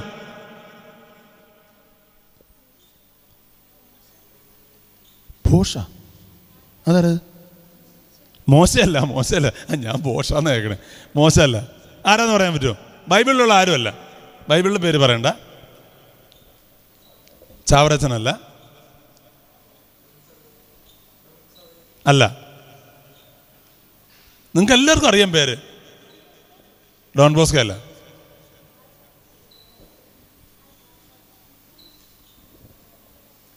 അടുത്ത് വന്നിട്ടുണ്ട്. ഒരു മാർപ്പാപ്പയാണ്. അല്ല. യെസ്, ജോൺ ബോൾ രണ്ടാമൻ മാർപ്പാപ്പ. 9 വയസ്സിൽ. നിങ്ങൾ ആരെങ്കിലും കണ്ടിട്ടുണ്ടോ? അലി അഗ്ഗ എന്ന് പറയുന്ന ഒരാൾ ജോൺ ബോൾ രണ്ടാമൻ മാർപ്പാപ്പനെ വെടിവെച്ച് വീഴ്ത്തുമ്പോൾ ഒരു സ്ത്രീ വന്നിങ്ങനെ താങ്ങി പിടിക്കുന്ന ഫോട്ടോ ആരെങ്കിലും കണ്ടിട്ടുണ്ടോ? കണ്ടിട്ടില്ല? എൻ്റെ കൂടെ പോലെ ഞാൻ വീട്ടിൽ നിന്ന് കാണിച്ചു തരാം. കറക്റ്റായിട്ടൊരു സ്ത്രീ ഇങ്ങനെ താങ്ങി പിടിക്കുകയാണ്. ആരാണ് ആ സ്ത്രീ? ഒരു ജീസസ് യൂത്തിലെ ചേച്ചി. ബാംഗ്ലൂർ ഒരു ഹോസ്പിറ്റലിൽ സ്റ്റാഫ് നേഴ്സായിട്ട് ജോലി ചെയ്യണം. നൈറ്റ് ഡ്യൂട്ടിയാണ്. ഇപ്പുറത്തെ ബ്ലോക്കിൽ നിന്ന് ആ ചേച്ചി അപ്പുറത്തെ ബ്ലോക്കിലേക്ക് പോവുകയാണ്. ആ ഹോസ്പിറ്റലിൻ്റെ അധികാരി ആരുമില്ലാത്ത സ്ഥലത്ത് വെച്ചിട്ട് ഈ ചേച്ചീനെ ഒതുങ്ങി അങ്ങോട്ട് കിട്ടി. കയറി ഒരു ഒറ്റ പിടുത്തം.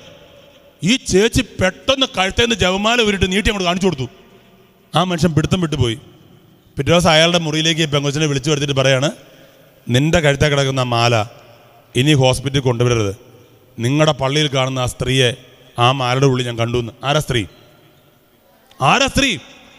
നിങ്ങളുടെ പള്ളി കാണുന്ന ആ സ്ത്രീയില്ലേ, അതിനിത് ആരാ മാതാവാരൊന്നും അറിയില്ല. അയാൾ വേറെ ഏതോ ജാതിയാണ്. അയാൾ പറയും നിങ്ങളുടെ പള്ളി കാണുന്ന സ്ത്രീയെ ആ മാലയുടെ ഉള്ളിൽ ഞാൻ കണ്ടു. ആരാ സ്ത്രീ? മാതാവ്. പ്രിയപ്പെട്ട കുഞ്ഞുങ്ങളെ, നൈജീരിയൻ സഭ ഇങ്ങനെ ഒരു തീവ്രവാദി സംഘടന ഇങ്ങനെ നൈജീരിയൻ സഭേനെ ഇങ്ങനെ കഷ്ടപ്പെടുത്തിക്കൊണ്ടിരിക്കുകയാണ്. ഒരു മെത്രാൻ പരിശുദ്ധ കുർബാന എഴുന്നള്ളിച്ച് വെച്ച് ഈ മെത്രാൻ ഈ കുർബാനയുടെ മുന്നിൽ നിന്ന് കരയുക.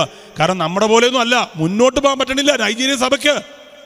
പെട്ടെന്ന് മെത്രാൻ കാണുന്നത് ഈശോ ഒരു വലിയ വാളും പിടിച്ചോണ്ട് ഈ മെത്രാന്റെ മുന്നിൽ നിന്നു. എന്നിട്ട് ഈ വാള് മെത്രാനെ നേരെ നീട്ടി. മെത്രാൻ എന്താണെന്നൊന്നും മനസ്സിലായില്ല. ഈശോ വാളും കൊണ്ട് വരുവാണോ? എന്നിട്ട് ഈ മെത്രാൻ കൈ നീട്ടി ആ വാളങ്ങ് മേടിച്ചു. വാള് മെത്രാന്റെ കയ്യിലേക്ക് വന്നതും വാളെന്തായിട്ട് മാറി? ആർക്കെങ്കിലും പറയാൻ പറ്റുമോ?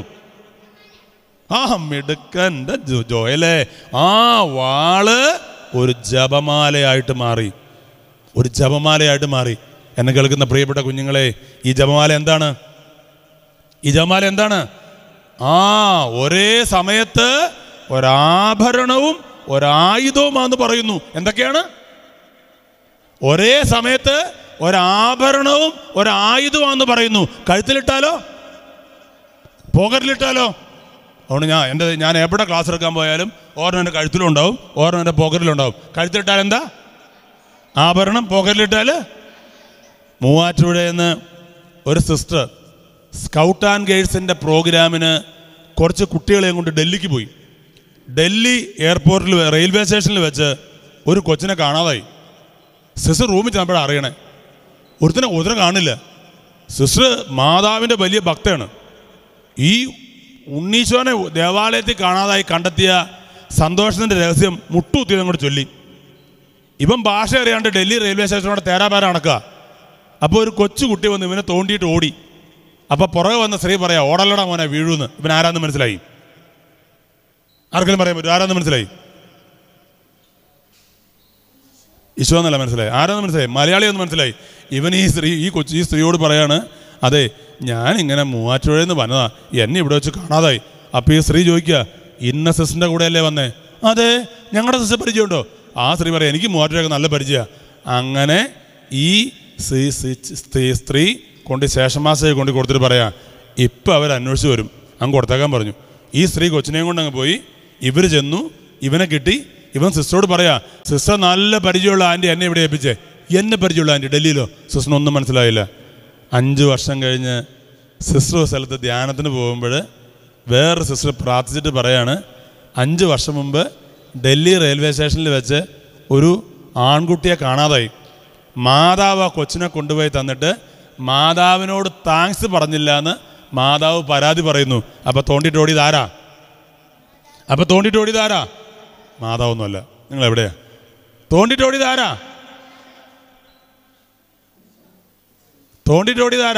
ഒരു കൊച്ചു. ഞാൻ ആദ്യം നിങ്ങളോട് എന്താ പറഞ്ഞേ? ഒരു കൊച്ചു കുട്ടിയവൻ തോണ്ടിട്ട് ഓടി. പുറകെ വന്ന സ്ത്രീ പറഞ്ഞു ഓടലട മോനെ വീഴും. അപ്പോൾ തോണ്ടിയിട്ട് ഓടിയത് ആരാ? ഉണ്ണീശോയാണ് തോണ്ടിയിട്ട് ഓടിയത്. പുറകെ പോയിട്ട് ഓടലട മോനെ വീഴുമെന്ന് പറഞ്ഞ ആരാണ്? അതാണ് മാതാവ്. അതാണ് മാതാവ്. എന്നെ കേൾക്കുന്നതിൻ്റെ പ്രിയപ്പെട്ട കുഞ്ഞുങ്ങളെ, നിങ്ങൾ എന്ത് സങ്കടം ആയിക്കോട്ടെ, നിങ്ങൾക്ക് പഠിക്കാൻ പറ്റണില്ലേ, നിങ്ങളുടെ വീട്ടിൽ എന്തെങ്കിലും പ്രശ്നമുണ്ടോ? ചില കുഞ്ഞുങ്ങളൊക്കെ വന്നിട്ട് ഞങ്ങളോട് പറയും, അങ്കിൾമാരെ പപ്പയും മമ്മിയും കൂടെ സ്ഥിരം ഇന്ത്യ പാകിസ്ഥാനും കളിയാ. എന്ത് കളിയാ? ഇന്ത്യ പപ്പ മമ്മിയോ, മമ്മി പാകിസ്ഥാൻ, ഇന്ത്യയും പാകിസ്ഥാനും കളിയാണ്. ചിലപ്പോൾ ആയിരിക്കാം. ഇനിയിപ്പോൾ നിങ്ങളുടെ വീട്ടിൽ ഇനിയിപ്പോൾ നിങ്ങളുടെ പപ്പ ലേശം വെള്ളമടിക്കുന്ന മനുഷ്യനാണോ, അല്ലെങ്കിൽ നിങ്ങളുടെ ഒരു വീട് വാടക വീടാണോ, അല്ലെങ്കിൽ പറയാൻ പറ്റില്ല. നമുക്ക് 100 കൂട്ടം പ്രശ്നങ്ങളാണ്. ഒരാൾക്ക് ഉണ്ടാകുന്ന പ്രശ്നമല്ല വേറൊരാൾക്ക്. നിങ്ങൾക്ക് പഠിക്കാൻ പറ്റണില്ല. ഇനി ഏതെങ്കിലും ഒരു കാര്യത്തിൽ നിങ്ങളുടെ ക്ലാസ്സിൽ ഈ കുട്ടികൾക്ക് ഏറ്റവും ഇഷ്ടമില്ലാത്തൊരു സാധനമാണ് മറ്റ് പിള്ളേരുമായിട്ട് നമ്മളെ കമ്പയർ ചെയ്യുക. ഇഷ്ടമാണോ? അത് ഇഷ്ടമുള്ളൊരു കൈപൊക്കാവോ? മറ്റു കുട്ടികളായിട്ട് ഞങ്ങളെ കമ്പയർ ചെയ്യണം, ഞങ്ങൾക്ക് ഭയങ്കര ഇഷ്ടമാണ് അങ്ങനത്തെ കളി, അങ്ങനത്തെ ഉള്ളൊരു കൈപൊക്കാവോ? എൻ്റെ അറിവിൽ ഒരാൾ കൊച്ചു മോളെ ഷാള് പിടിച്ചിട്ടല്ലേ? ഷാള് പിടിച്ചിട്ടല്ലേ? ഓക്കെ, അങ്ങനെ ഒരാളെ എനിക്ക് ഇതുവരെ പരിചയമില്ല. കുട്ടികൾക്ക് ഏറ്റവും ദേഷ്യമുള്ള കാര്യം എന്താ? കമ്പയർ ചെയ്യുന്ന ആളെയും ദേഷ്യമാണ്, ഏതെങ്കിലും ഒരു കുട്ടിയായിട്ട് കമ്പയർ ചെയ്ത് ആ കുട്ടിയോടും ദേഷ്യമാണ് അല്ലേ? അങ്ങനെയാണ് നമുക്ക്. അവനൊക്കെ തോറ്റുപോയി എന്ന് പറഞ്ഞാൽ നമുക്ക് വലിയ സന്തോഷമാണ് അല്ലേ? അങ്ങനെയല്ലേ? ഇനി ആയിക്കോട്ടെ, എന്ത് പ്രശ്നം ആയിക്കോട്ടെ, നിങ്ങൾ ആരോടൊക്കെ പറയണ്ടേ? ആരോടൊക്കെ പറയണ്ടേ? ഈശോയോടും മാതാവിനോടും. കാരണം ഈ ലോകത്ത് നിങ്ങളൊന്ന് ആലോചിച്ച് നോക്കി, ഒരമ്മ കൊച്ചിനെയും കൊണ്ട് എന്തോ ഡോക്ടറെ കാണാൻ പോയി. അപ്പോൾ ഈ ഡോക്ടർ ബ്ലഡ് പരിശോധിക്കണമെന്ന് പറഞ്ഞു. അങ്ങനെ സിറിഞ്ചിൽ നേഴ്സുമാർ ഒരു ലേശം ബ്ലഡ് സിറിഞ്ചിൽ ടെസ്റ്റ് ചെയ്യാൻ വേണ്ടി സിറിഞ്ചിലോട്ട് കയറ്റുന്നത് കണ്ടിട്ട് അമ്മ തലകറങ്ങി വീണു. കാരണം ഇത് സിറിഞ്ചിലേക്ക് ബ്ലഡ് കയറി എന്തോരം കയറും, എന്നിട്ട് അമ്മ തലകറങ്ങി വീണു. അതാണ് നമ്മുടെ അമ്മമാരെന്ന് പറഞ്ഞത്. കുഞ്ഞുങ്ങൾക്ക് എന്തോ ഉണ്ടായി സഹിക്കാൻ പറ്റും അമ്മമാർക്ക്? ഈ അമ്മ എന്തോരം കഷ്ടപ്പെട്ടുണ്ടാക്കിയ ബ്ലഡാണെന്നറിയോ? ഈ ബ്ലഡ് വെറുതെ സിറിഞ്ചിലോട്ട് കയറുന്നുണ്ട്, അമ്മ തലകറങ്ങി വീണു. എന്നാൽ സ്വന്തം മോൻ കുരിശിൽ കിടന്നിട്ട് ചോര വാർന്ന് അവസാനം എങ്ങനെ ചോദിക്കുക, പിതാവേ പിതാവേ എന്തുകൊണ്ടാണ് എന്നെ ഉപേക്ഷിച്ചേ? അങ്ങനെ ചോദിക്കുമ്പോഴും ആ കുരിശിൻ്റെ ചോട്ടിൽ ഒരമ്മ ആത്മസംയമനത്തോടെ നിന്നു. ഏതാ അമ്മ? അങ്ങനെ ഒരേ ഒരു സ്ത്രീക്ക് നിൽക്കാൻ പറ്റുള്ളൂ. ആർക്കാ നിൽക്കാൻ പറ്റുള്ളൂ? കാരണം ഈ നിപ്പിനൊരു അർത്ഥം ഉണ്ടെന്ന് ആർക്കറിയാം? ഈ നിപ്പിനൊരു അർത്ഥം ഉണ്ടെന്ന് ആർക്കറിയാം? അതുകൊണ്ട് എന്നെ കേൾക്കുന്ന എൻ്റെ പ്രിയപ്പെട്ട കുഞ്ഞുങ്ങളെ, എന്ത് സങ്കടമായിക്കോട്ടെ, എന്ത് പ്രശ്നമായിക്കോട്ടെ, 2 പേരോടെ പറയാവുള്ളൂ. ആരോടൊക്കെയാ? ഈശോയോടും മാതാവിനോടും നിങ്ങളെല്ലാ സങ്കടവും പറഞ്ഞ് നിങ്ങൾ ചെയ്യേണ്ട ഒരു കാര്യമാണ്. നിങ്ങൾ നിങ്ങളുടെ പപ്പയ്ക്കും മമ്മിക്കും വേണ്ടി നിങ്ങൾ പ്രാർത്ഥിക്കണവരും ചിലപ്പോൾ നിങ്ങളുടെ വീടിന് കുഞ്ഞുങ്ങളുടെ പ്രാർത്ഥന ആർക്കിഷ്ടമാണ്? കുഞ്ഞുങ്ങളുടെ പ്രാർത്ഥന ഈശോയ്ക്ക് ഭയങ്കര ഇഷ്ടമാണ്. അപ്പം നിങ്ങൾ ഏതെല്ലാം കാര്യങ്ങൾ കാണോ അവർക്കൊക്കെ വേണ്ടി നിങ്ങൾ ഈശോയോടും മാതാവിനോടും നിങ്ങൾ പ്രാർത്ഥിച്ചാൽ അതിന് പെട്ടെന്ന് ശ്രദ്ധിച്ചേ. ഹൈസിത്ത് എന്ന് പറയുന്ന ഒരു വിശുദ്ധൻ, അദ്ദേഹം ഒരു വൈദികനാണ്. അദ്ദേഹം ദേവാലയത്തിൽ കുർബാന അർപ്പിച്ചുകൊണ്ടിരിക്കുമ്പോൾ കൊള്ളക്കാർ ദേവാലയം ആക്രമിച്ചു. കുർബാന നശിപ്പിക്കപ്പെടാതിരിക്കാൻ വേണ്ടി അച്ഛൻ കുർബാന എടുത്തുകൊണ്ട് പുറത്തോട്ട് ഓടുവാണ്. പെട്ടെന്ന് മാതാവിൻ്റെ രൂപം അവിടെ ഇരുന്നിട്ട് അച്ഛനോട് പറയാണ്, മോനെ എന്നെയും കൊണ്ടോ, അല്ലെങ്കിൽ അവർ എന്നെയും തകർക്കും. നോക്കുമ്പോൾ വലിയൊരു രൂപം, അച്ഛൻ എടുത്താൽ പൊങ്ങില്ല. അച്ഛൻ നോക്കും, മാതാവ് അങ്ങോട്ട് ചെറുതായിട്ട് കൊടുത്തു. വലത് കൈയിൽ ഈശോ, ഇടത് കൈയിൽ മാതാവിനെയും പിടിച്ചുകൊണ്ട് അച്ഛനിങ്ങനെ ഓടുക. കള്ളന്മാർ പുറകെ വെച്ച് കീച്ചുവാണ്. പോകുന്ന വഴിക്ക് വലിയൊരു നദി കുറുകെ കിടക്കണം. ഈ നദിയാണെങ്കിൽ നിറഞ്ഞ് കവിഞ്ഞു കിടക്കുക. അച്ഛൻ വലത് കൈയിൽ കുർബാനയും ഇടത് കൈയിൽ മാതാവും. അപ്പോൾ 2 ആരൊക്കെയുണ്ട് കൂടെ? കുർബാന എന്ന് പറഞ്ഞാൽ ആരാ? ജോയിൽ പറയാണ് ഈശോ. കുർബാന എന്ന് പറഞ്ഞാൽ ഈശോ. അപ്പോൾ വലത് കൈയിൽ ഈശോനെയും ഇടത് കൈയിൽ മാതാവിനെയും പിടിച്ചുകൊണ്ട് അച്ഛൻ ഈ വെള്ളത്തിന് മുകളിലൂടെ മറുകരയിലേക്ക് പോയി. കാല വെള്ളത്തിലൊന്ന് താഴുവോ നനയോ പോലും ചെയ്തില്ല. കള്ളന്മാരെ ഓടി അച്ഛൻ അപ്പുറത്തോട്ട് പോയി. കൊള്ളക്കാർ വന്ന് നോക്കുമ്പോൾ നദി ഇങ്ങനെ നിറഞ്ഞ് കവിഞ്ഞടക്കുക. അവർ നോക്കി, അവർക്കങ്ങോട്ട് കാലെടുത്ത് വയ്ക്കാൻ. നിങ്ങൾ പിള്ളേർ പറയില്ലേ, ബ്ലിങ്ങാന്നൊക്കെ പറയില്ലേ, അവരെന്തായിട്ട് മാറി? പിള്ളേരുടെ ഭാഷയിൽ അവരെന്തായിട്ട് മാറി? അവർ ബ്ലിങ്ങായിട്ട് മാറി. കാരണം അവർക്കങ്ങോട്ട് കാലെടുത്ത് വെച്ചാൽ അവളത് അങ്ങനെ പോയി എന്നാണ് പറഞ്ഞത്. അതുകൊണ്ട് പ്രിയപ്പെട്ട കുഞ്ഞുങ്ങളെ, 2 കാര്യങ്ങളാണ് നിങ്ങൾ ഓർമ്മപ്പെടുന്നത്. ഏതൊക്കെയാ? ഈശോയോടും മാതാവിനോടും നിങ്ങൾക്ക് നല്ലൊരു ബന്ധമുണ്ടെങ്കിൽ നിങ്ങളെ തകർക്കാൻ ഇനി ഞങ്ങൾ പറഞ്ഞ 2-3 കാര്യങ്ങൾ പെട്ടെന്ന് ശ്രദ്ധിക്കണം. നിങ്ങൾ ഈ നരൻ സിനിമയിൽ മോഹൻലാൽ തടി നീന്തി പിടിക്കുന്ന സാധനം കണ്ടിട്ടുണ്ടോ? നരൻ സിനിമയിൽ മോഹൻലാൽ ഇങ്ങനെ തടി നീന്തി പിടിക്കുന്നത് നിങ്ങൾ കണ്ടിട്ടുണ്ടോ? ഈ മഴക്കാലത്ത് പുഴയിലൂടെയൊക്കെ വെള്ളം ഇങ്ങനെ കുത്തി ഒഴുകും. അപ്പോൾ ഈ വെള്ളം ഇങ്ങനെ പോരുന്ന സ്ഥലത്ത് വിലപിടിപ്പുള്ള സാധനങ്ങളൊക്കെ ഒഴുകിക്കൊണ്ട് വരും. അങ്ങനെ ഒരു ചേട്ടൻ നോക്കി നിൽക്കുമ്പോൾ ഒരു കറുത്ത തുണിക്കെട്ട് ഇങ്ങനെ ഒഴുകി വരിക. ചേട്ടന് എന്തോ പ്രധാനപ്പെട്ട സാധനമാണെന്ന് കരുതി നീന്തി ചെന്നിട്ട് ചേട്ടനൊരൊറ്റ പിടുത്തം. പിടിച്ച വഴി ചേട്ടന് മനസ്സിലായി തുണിക്കെട്ടല്ല. ആരോ പറഞ്ഞു കരടിയാടാ വിടറാന്ന് പറഞ്ഞു. ചേട്ടൻ പറഞ്ഞു ഞാൻ വിട്ടു, കരടി ഇപ്പം എന്നെ വിടുന്നില്ല എന്ന്. ഞാൻ വിട്ടു, കരടി ചേട്ടൻ കരടിയെ പിടിച്ചതും കരടി ചേട്ടനെ പിടിച്ചു ഒരേ സമയത്താണ്. ചേട്ടന് മനസ്സിലായി ഡേഞ്ചർ. ചേട്ടൻ വിട്ടു. കരടി വിടാണ്ട് പോരാൻ പറ്റുമോ? കരടി വിടാണ്ട് പോരാൻ പറ്റുമോ? ചേട്ടൻ പറഞ്ഞതിൻ്റെ അർത്ഥം മനസ്സിലായോ? ചില കുട്ടികൾ ആവശ്യമില്ലാത്ത ചില വള്ളിക്കെട്ട കയറി ഒറ്റപ്പെടുത്തം പിടിച്ചു കഴിയുമ്പോൾ കുട്ടികൾക്ക് മനസ്സിലാവും അയ്യോ വള്ളിക്കെട്ട്. പക്ഷെ കുഴപ്പമെന്താ? നമ്മൾ വിട്ടാലും പിടിച്ചവർ മിടുക്കി. മോള് പേരെന്താ മോള്? ഏഞ്ചിൽ പറയാം. നമ്മൾ വിട്ടാലും പിടിച്ചവർ പിടിച്ചവരിങ്ങനെ അള്ളി പിടിച്ച് കിടക്കാണ്. ഇന്ന് കുറേ ചേച്ചിമാർക്കും ചേട്ടന്മാർക്കും പറ്റിയൊരു അബദ്ധം കേട്ടോ. ആവശ്യമില്ലാത്ത വള്ളിക്കെട്ട കയറി പിടിച്ചു കഴിയുമ്പോൾ അപകടമാണെന്ന് മനസ്സിലായി. വിടാന്ന് ഓർത്തിട്ട് ഇപ്പോൾ കുഴപ്പമെന്താ? വിടാൻ പറ്റണില്ല. അതുകൊണ്ട് എന്നെ കേൾക്കുന്ന എൻ്റെ പ്രിയപ്പെട്ട കുഞ്ഞുങ്ങളെ, നമ്മൾ എവിടെ പിടിക്കാവുള്ളൂ? 3 പെൺകുട്ടികൾ രാജകൊട്ടാരത്തിൽ പോയി. രാജാവിനെ കണ്ട് വിശേഷങ്ങളൊക്കെ പറഞ്ഞ് അവരുടെ വലിയൊരു ആഗ്രഹമാണ് രാജകൊട്ടാരത്തിൽ പോയി രാജാവിനെ കാണണം. അങ്ങനെ രാജാവിനെ കണ്ട് വിശേഷങ്ങളൊക്കെ സംസാരിച്ച് ഇവർ വീട്ടിലേക്ക് പോകാൻ നേരത്ത് രാജാവ് ഇവർക്കൊരു ടാസ്ക് കൊടുത്തു. ടാസ്ക് ഇതാണ്: ഈ കൊട്ടാരത്തിൽ ഏറ്റവും വിലപിടിപ്പുള്ള എന്താണെന്ന് നിങ്ങൾക്ക് മനസ്സിലായോ? നിങ്ങൾ അതേ പിടിച്ചോ, അത് നിങ്ങൾ എടുത്തോളാൻ പറഞ്ഞു. ഒരു പെൺകുട്ടി നോക്കുമ്പോൾ വലിയൊരു അലമാര, അത് നിറച്ച് സ്വർണ്ണമാണെന്ന് കരുതി അവൾ അത് ചെന്ന് അത് കയറി അങ്ങോട്ട് പിടിച്ചു. രാജാവ് എന്താ പറഞ്ഞേ? അത് ആർക്കാണ്? അലമാര ആർക്കാണ്? ഈ പെൺകുട്ടിക്കാണ്. രണ്ടാമത്തോളം നോക്കുമ്പോൾ ഒരു പ്രത്യേക ഭരണി. അവൾ ഓർത്ത് ഈ രത്നങ്ങളൊക്കെ ഇതിലായിരിക്കും സൂക്ഷിച്ചേക്കണത്. അവൾ അതേ കയറി ഒരു പിടുത്തം. അതാർക്ക് കിട്ടി? മൂന്നാമത്തെ പെൺകുട്ടി കുറച്ചുകൂടെ തലയിൽ കിഡ്നി ഉള്ളവളാണ്. അവൾ ചിന്തിച്ചു ഈ കൊട്ടാരത്തിൽ ഏറ്റവും വിലപിടിപ്പുള്ള ഏതാ? അവൾ നോക്കുമ്പോൾ രാജകുമാരൻ വെറുതെ എനിക്ക് ഒരു തൂണിച്ചാരി. അവൾ എന്നിട്ടൊരു ഒറ്റപ്പെടുത്തം. ആരെയാ? രാജകുമാരനെ പിടിച്ചു. അവൾക്ക് ആരെ കിട്ടി? രാജകുമാരനെ കിട്ടി. രാജ്ഞി എന്ന് പറഞ്ഞ പുതിയൊരു പദവി കിട്ടി. ആ കൊട്ടാരത്തിലെ എല്ലാ സാധനവും. അപ്പം നമ്മളെവിടെ പിടിക്കണം? പ്രിയപ്പെട്ട കുഞ്ഞുങ്ങളെ, ആവശ്യമില്ലാത്ത വള്ളിക്കെട്ട കയറി പിടിച്ച എന്തായി? അമ്മ ത്രേസ്യ എന്ന് പറയുന്നൊരു വിശുദ്ധ കോൺവെന്റിന് മുറ്റടിച്ചു വാരിക്കൊണ്ടിരിക്കുക. അപ്പോൾ ഒരു കൊച്ചുകുട്ടി വന്നിട്ട് ഈ അടിച്ചു വാരുന്നിടത്ത് ഇങ്ങനെ കരിയിലിട്ട് പോവാണ്. അപ്പോൾ അമ്മ ത്രേസ്യ അടുക്കിൽ നിർത്തിയിട്ട് ചോദിച്ചു നീ ആരാന്ന് ചോദിച്ചു. അപ്പോൾ ഈ അമ്മ ത്രേസ്യയോട് ചോദിച്ചു നീ ആരാന്ന് ചോദിച്ചു. അപ്പോൾ അമ്മ ത്രേസ്യ പറഞ്ഞു ഞാൻ ഈശോയുടെ ത്രേസ്യ എന്ന് പറഞ്ഞു. അപ്പോൾ ഈ അമ്മ ത്രേസ്യയോട് പറയാ നീ ഈശോയുടെ ത്രേസ്യയാണെങ്കിൽ ഞാൻ ത്രേസ്യയുടെ ഈശോയാ. അന്ന് അമ്മ ത്രേസ്യ ഈശോ ഒരു കാര്യം പറഞ്ഞു, എന്നെ ഇത്രയും സ്നേഹിക്കുന്ന നിന്റെ ഹൃദയം അഴിയിപ്പാൻ ഞാൻ സമ്മതിക്കത്തില്ല. എന്നും അമ്മ ത്രേസ്യയുടെ ഹൃദയം അഴുകിയിട്ടില്ല എന്ന് പറയുന്നു. കാരണം എന്താ? കാരണം 244ഓളം സെയിൻസിൻ്റെ ശരീരത്തിൻ്റെ ബലഭാഗങ്ങൾ അഴുകാത്ത ഇപ്പോഴും കത്തോലിക്ക സഭയിൽ ഉണ്ടെന്നാണ് പറഞ്ഞത്.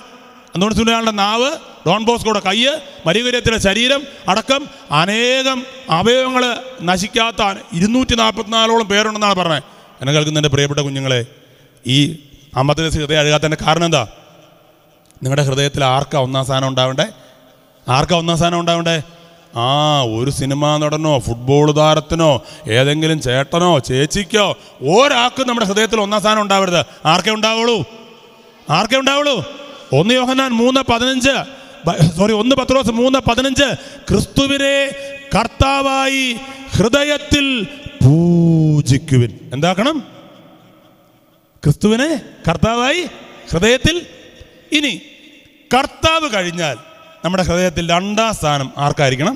1ാം സ്ഥാനം ആർക്കായിരിക്കണം? ഈശോയ്ക്ക് ആയിരിക്കണം. 2ാം സ്ഥാനം ആർക്കായിരിക്കണം? മാതാവിന് ആയിക്കോട്ടെ. ഇനി 3ാം സ്ഥാനം ആർക്കായിരിക്കണം? ഈശോയും മാതാവും അവിടെ ഒന്നിച്ചങ്ങ് പൊക്കോട്ടെ. 3ാം സ്ഥാനം ആർക്കായിരിക്കണം? നമ്മുടെ മാതാപിതാക്കൾക്ക്. ഞാനൊരു ചോദ്യം ചോദിച്ചോട്ടെ. നിങ്ങളുടെ വീട്ടിൽ പൂന്തോട്ടം ഉണ്ടെന്ന് കരുതുക.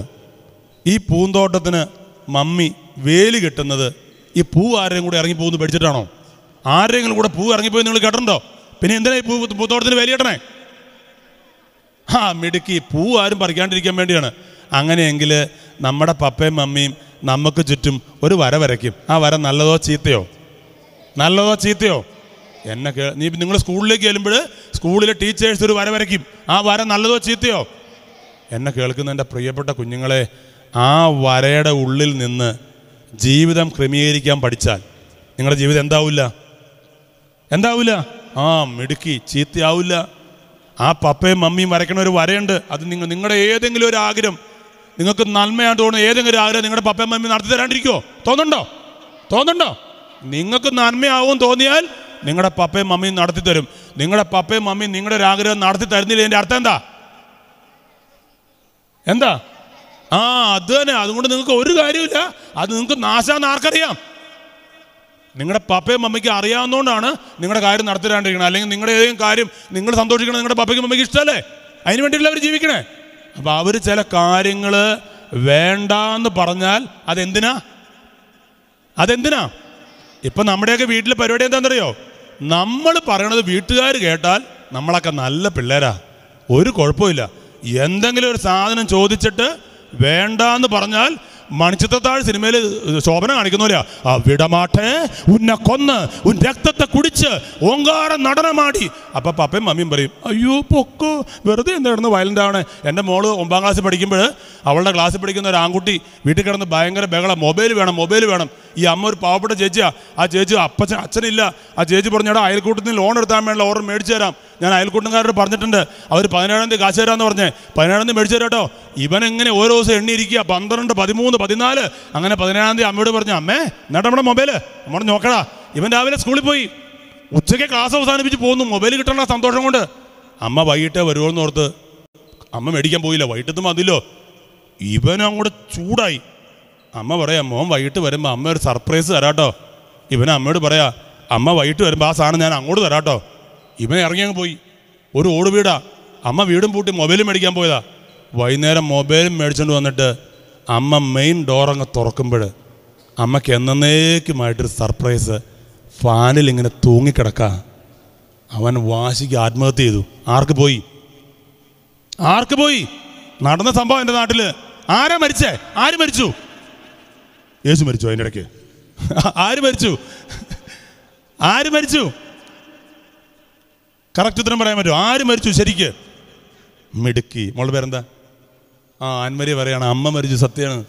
ആ മരിച്ച കൊച്ചിന് പോലും അറിയേണ്ട കാര്യമാണ്. അവനവൻ്റെ വഴിക്ക് പോയി. ജീവിച്ചിരിക്കണ അമ്മേനെ സംബന്ധിച്ചാൽ എങ്ങനെ ഉണ്ടാവും? മിടുക്കി. മരിച്ച പോലെയായി ജീവിതം. ഇന്ന് എന്നെ കേൾക്കുന്ന എൻ്റെ പ്രിയപ്പെട്ട കുഞ്ഞുങ്ങളെ, മക്കൾ എടുക്കണ തീരുമാനങ്ങൾ തെറ്റിയതിൻ്റെ പേരിൽ കുറേ മാതാപിതാക്കൾ എല്ലാം നഷ്ടപ്പെട്ടവരെ പോലെ കരയണ ഒരു നാടാട്ടോ നമ്മുടെ കേരളം. നിങ്ങളിങ്ങനെയൊക്കെ വന്നിരുന്നിട്ട് ഒരിക്കലും നിങ്ങളുടെ പപ്പയും മമ്മി എങ്ങനെ കരയരുത്? ഈ പപ്പയും മമ്മി എന്ന് പറഞ്ഞ സാധനങ്ങൾക്ക് ലോകത്ത് എന്ത് പറ്റിയാലും അവർ സഹിക്കും. അവർക്ക് എന്ത് അസുഖം വന്നാലും അവർ സഹിക്കും. അവർക്ക് സഹിക്കാൻ പറ്റാത്ത ഒരേ ഒരു കാര്യമുള്ളൂ. എന്താ? സ്വന്തം മക്കൾക്കുണ്ടാകുന്ന ഒരു പരാജയം അവർക്ക് സഹിക്കാൻ പറ്റില്ല. രണ്ടാമത് മക്കൾ കൊടുക്കുന്ന ഒരു 8ൻ്റെ പണിയുണ്ട്. അത് നമ്മൾ വീട്ടുകാർക്ക് കൊടുത്താൽ എത്രേൻ്റെ പണിയായിട്ട് മാറും? പറഞ്ഞ ആൾക്ക് സമ്മാനം പറമണേ. അത് തന്നെ 8ൻ്റെ പണി 16, 18 16 കറക്റ്റ് എത്രയായിട്ട് മാറും? വീട്ടുകാർക്ക് കൊടുത്താൽ അത് 16ൻ്റെ പണിയായിട്ട് മാറും. അതുകൊണ്ട് എന്നെ കേൾക്കുന്ന എൻ്റെ പ്രിയപ്പെട്ട കുഞ്ഞുങ്ങളെ, 1ാം സ്ഥാനം ആർക്കാ? ഈശോയ്ക്ക്. 2ാം സ്ഥാനം, 3ാം സ്ഥാനം മാതാപിതാക്കൾക്ക്. അധ്യാപകരെ ഒരു ചൊല്ലില്ലേ, മാതാപിതാ ഗുരുദൈവം. നിങ്ങൾ കേട്ടിട്ടുണ്ടോ? ഈ ചില കുട്ടികളെ കാണുമ്പോൾ ആളുകൾ പറയാറില്ലേ, ഒരു ഗുരുത്തം ഇല്ല അവന്. അത് ഏത് കടയിൽ നിന്ന് മേടിക്കാൻ കിട്ടണ ഗുരുത്തം? നിങ്ങൾ എറണാകുളത്ത് ലുലു മാർക്കറ്റ് ചെന്നിട്ട് 500 രൂപയുടെ ഗുരുത്തം മേടിക്കാൻ കിട്ടുമോ? ഇതെവിടെ നിന്ന് മേടിക്കണേ ഗുരുത്തം? നിങ്ങളുടെ അധ്യാപകർ ബ്ലെസ്സിങ്ങാണ്. ഞാൻ 36 വർഷം മുമ്പ് 10ാം ക്ലാസ്സിൽ പഠിച്ചത്. അതായത് 1986. ഞങ്ങളുടെ അതും തൊടുപുഴയിലാട്ടോ. ഞാൻ തൊടുപുഴക്കാരനാണ്. ഇപ്പം ഞാൻ തൃശ്ശൂരാണ് താമസിക്കുന്നത്. ഈ 36 വർഷം മുമ്പ് 10ാം ക്ലാസ്സിൽ പഠിച്ചിട്ട് ഞങ്ങൾ ആ 10ാം ക്ലാസ്സുകാർ കഴിഞ്ഞ് 2ാം തീയതി ഒരുമിച്ച് കൂടി ഞങ്ങളുടെ സ്കൂളിൽ. ഞങ്ങളെ പഠിപ്പിച്ച അധ്യാപകരൊക്കെ ഞങ്ങളുടെ കൂടെ പഠിച്ച പെൺകുട്ടികൾ തന്നെ മുത്തശ്ശിമാരായി. അവരുടെ മക്കളെ കല്യാണം കഴിപ്പിച്ച് അവർക്ക് പിള്ളേരുണ്ടായി. ഞങ്ങളെ പഠിപ്പിച്ച അധ്യാപകരൊക്കെ എങ്ങനെയാണ് വന്നതെന്നറിയാമോ? വാക്കറിലൊക്കെയാണ് വരുന്നത്. അന്ന് തന്നെ അവർക്ക് 19 വയസ്സുണ്ട്. ഇപ്പം എങ്ങനെ ഉണ്ടായിട്ടുണ്ടാവും? പക്ഷെ അവരൊക്കെ കണ്ടിട്ട് ഞങ്ങളുടെ പിള്ളേർ ഞങ്ങളുടെ കൂടെയുള്ള അന്നത്തെ പെൺകുട്ടികളൊക്കെ കരയുക അധ്യാപകരെ കണ്ടിട്ട്. കാരണം അതെന്താണ്? അവരാരാണ്? ഇനി ശ്രദ്ധിച്ചേ, ഇനി ഞങ്ങൾ പറഞ്ഞൊരു കാര്യം ശ്രദ്ധിക്കണം. നിങ്ങൾ കുറച്ച് പ്രായപൂർത്തിയായ പെൺകുട്ടികളൊക്കെ ഉള്ളതുകൊണ്ട് ഞാനൊന്ന് സൂചിപ്പിക്കുകയാണ്. ഒരാൺകുട്ടിയും പെൺകുട്ടിയുടെ എത്ര മിനിറ്റ് വരെ മൊബൈലിൽ സംസാരിക്കാം? ഇതാണ് ചോദ്യം. ഒരാൺകുട്ടിയും പെൺകുട്ടിയുടെ എത്ര മിനിറ്റ് വരെ മൊബൈലിൽ സംസാരിക്കാം? അരമണിക്കൂർ. പിന്നെ ബാക്കിൽ നിന്ന് വേണമെങ്കിൽ ഉത്തരം വന്നോട്ടെ. ഒരാൺകുട്ടിയും പെൺകുട്ടിയുടെ എത്ര മിനിറ്റ് വരെ മൊബൈലിൽ സംസാരിക്കാം? അരമണിക്കൂർ. എന്തിനാ അരമണിക്കൂർ? എത്ര മിനിറ്റ് വരെ സംസാരിക്കാം? നിങ്ങൾ എത്ര മണിക്കൂർ സംസാരിച്ചു എന്നുള്ളതല്ല. അവളുടെ പേര് മറന്നു പോയല്ലോ.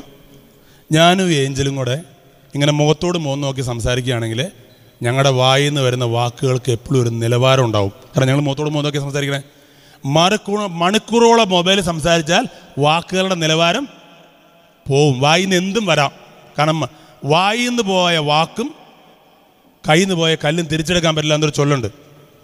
പെൺകുട്ടികൾ, നിങ്ങൾ ചില ആൺകുട്ടികളോടൊക്കെ മൊബൈലിൽ മണിക്കൂറോളം സംസാരിച്ച് ആവശ്യമില്ലാത്ത വാക്കുകളെല്ലാം പറഞ്ഞാൽ ഈ ആൺകുട്ടിക്ക് നിങ്ങളെ കാണുമ്പോൾ ഒരു മോശപ്പെട്ട ചിന്ത വന്ന കുഴപ്പം ആരുടെയാ? നമ്മുടെ അല്ലേ? വടി കൊടുത്ത് അടിമേടിച്ചല്ലേ? വടി കൊടുത്ത് അടിമേടിക്കുന്നതല്ലേ? എന്നെ കേൾക്കുന്നതിൻ്റെ പ്രിയപ്പെട്ട കുഞ്ഞുങ്ങളെ, നമ്മളൊരിക്കലും വടി കൊടുത്ത് അടിമേടിക്കരുത്. ഞാൻ തലശ്ശേരി അതിരൂപതയ്ക്ക് പൈസഗിരി എന്ന് പറയുന്ന സ്ഥലത്തൊരു കോളേജുണ്ട്. ആ കോളേജ് 18 വയസ്സ് മാത്രം പ്രായമുള്ള ആൻമരിയ എന്ന് പറയുന്നൊരു കൊച്ച്, മോളല്ല കേട്ടോ, ആൻമരിയ എന്ന് പറഞ്ഞൊരു പെൺകുട്ടി. അവൾ യാത്ര ചെയ്യുന്ന ബസ്സിലെ ഡ്രൈവറുമായിട്ട് അവൾക്കൊരു മോശപ്പെട്ട ബന്ധം. 18 വയസ്സിൽ തലശ്ശേരിക്കാർ പെൺകുട്ടികളെ കല്യാണം കഴിപ്പിച്ചുള്ളൂ. നിങ്ങൾ ഈ പാലക്കാടുകാരുടെ കൾച്ചറാ. ഒരു 10-21 വയസ്സായിട്ട് കല്യാണം കഴിപ്പിക്കുള്ളൂ. ഇവൾ 18 വയസ്സിൽ ഈ ഡ്രൈവറോട് ഇറങ്ങിപ്പോയി, രജിസ്റ്റർ ചെയ്തു. 4 മാസം കഴിഞ്ഞപ്പോൾ ഈ ഡ്രൈവറുടെ വീട്ടിൽ ഇവൾ ആത്മഹത്യ ചെയ്തു. കാരണം നിങ്ങൾ ഈ അറേഞ്ച്ഡ് മാരേജ്, ലവ് മാരേജ് എന്ന് പറഞ്ഞ സാധനമുണ്ട്. തമ്മിലുള്ള വ്യത്യാസം എന്താ? അതാണ് അറേഞ്ച്ഡ് മാരേജ്. മിടുക്കി. നിങ്ങൾ ഈ കല്യാണം കഴിഞ്ഞിട്ട് ജീവിതത്തിൽ എന്തെങ്കിലും സ്ട്രഗിൾ, പ്രശ്നം ഉണ്ടാകുമ്പോൾ നമ്മുടെ പപ്പയും മമ്മി ആരുടെ കൂടെ നിൽക്കും? നമ്മുടെ കൂടെ നിൽക്കും. ഈ തോന്നിയാസം കല്യാണത്തിന് കൂടെ നിൽക്കാൻ ആളില്ല. അതാണ് 90% തോന്നിയാസ കല്യാണം പരാജയമായിട്ട് മാറുന്നതിൻ്റെ കാരണം. 90% പ്രേമ കല്യാണവും പരാജയ. കാരണം എന്താ? ഒരു പ്രശ്നമുണ്ടായാൽ കൂടെ നിൽക്കാൻ ഒരു മനുഷ്യൻ പോലും ഇല്ല. ഒന്ന് ആശ്വസിപ്പിക്കാൻ, ഒന്ന് കയറിപ്പാൻ വേറൊരു വീട്, ഇതൊന്നും ഇല്ലാണ്ട് വരുമ്പോൾ ജീവിതം ഏത് നിമിഷവും കോഞ്ഞാട്ടേ ആവാം. അതുകൊണ്ട് എന്നെ കേൾക്കുന്ന എൻ്റെ പ്രിയപ്പെട്ട കുഞ്ഞുങ്ങളെ, നിങ്ങൾ ഇത്രയും നിങ്ങളെ വളർത്തിയ നിങ്ങളുടെ പപ്പയ്ക്കും മമ്മിക്കും ഒരു കാര്യം കൂടെ അറിയാം. ഏത് കാര്യമാണ്? നിങ്ങളെ നല്ലൊരു കല്യാണം കഴിപ്പിക്കാൻ ആർക്കറിയാം? ഇപ്പം നിങ്ങൾ തീരുമാനിക്കും, ഇത്രയും അവർ കഷ്ടപ്പെട്ടതല്ലേ, അത് ഞങ്ങൾ തന്നെ അങ്ങ് ചെയ്തേക്കാം. ലോക മണ്ടത്തര. എന്നെ കേൾക്കുന്ന എൻ്റെ പ്രിയപ്പെട്ട കുഞ്ഞുങ്ങളെ, 1-ാം സ്ഥാനം ആർക്കാ? 2-ാം സ്ഥാനം ആർക്കാ? 3-ാം സ്ഥാനം? 3-ാം സ്ഥാനം മാതാപിതാക്കൾക്ക്.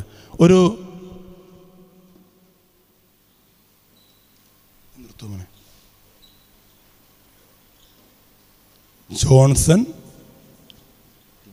ടിൻഡു, ആൻമരിയ, ഒന്ന് ബാക്കിലോട്ട് ചെല്ലാവുന്നു. ശ്രദ്ധിക്കാം. ഒരു വീതി കുറഞ്ഞൊരു വഴിയിലൂടെ ഒരു പെൺകുട്ടി ആ പെൺകുട്ടിയുടെ വീട്ടിലേക്ക് നടന്നു പോവുക. ഞാൻ അവസാനിപ്പിക്കാൻ പോവുക, ശ്രദ്ധിച്ചാൽ മതി. ഒരു ചെറുപ്പക്കാരൻ ബൈക്ക് ഇങ്ങനെ വട്ടം വെച്ചിട്ട് അവൻ ആ ബൈക്കിൽ കയറിയിരിക്കുക. ആ കൊച്ചിനൊരു അപകടം മണത്തു. അവൾ ആ ബൈക്കിൻ്റെ നമ്പർ ഒരു മുൻകരുതൽ എന്ന പോലെ ഒരു ബുക്കിൽ എഴുതി വെച്ചു. എൻ്റെ കഴുത്തെ കിടന്ന ജപമാലയിലേക്ക് വട്ടം പിടിച്ചിട്ട് പറഞ്ഞു, മാതാവേ എന്നെ സഹായിക്കണം കേട്ടോ, എനിക്ക് ആരുമില്ല. ഇവളെ ഉള്ള ഗ്യാപ്പിക്കൂടെ അങ്ങ് ചെന്നു. ആ ചെറുപ്പക്കാരൻ ആ ബൈക്കാരിരുന്ന് ഇവളെ തുറച്ചു നോക്കി, ഒന്നും ഉണ്ടായില്ല. ഇവൾ വീട്ടിൽ ചെന്ന് 1/2 മണിക്കൂർ കഴിഞ്ഞപ്പോൾ ഇവരുടെ നാട്ടിലൊരു വാർത്ത പരന്നു. ഇവളുടെ പുറകെ ആ ഇടവഴിയിലൂടെ വന്ന ഏതോ ഒരു പെങ്കൊച്ചിനെ ഏതോ ഒരു ചെറുപ്പക്കാരൻ നശിപ്പിച്ചു.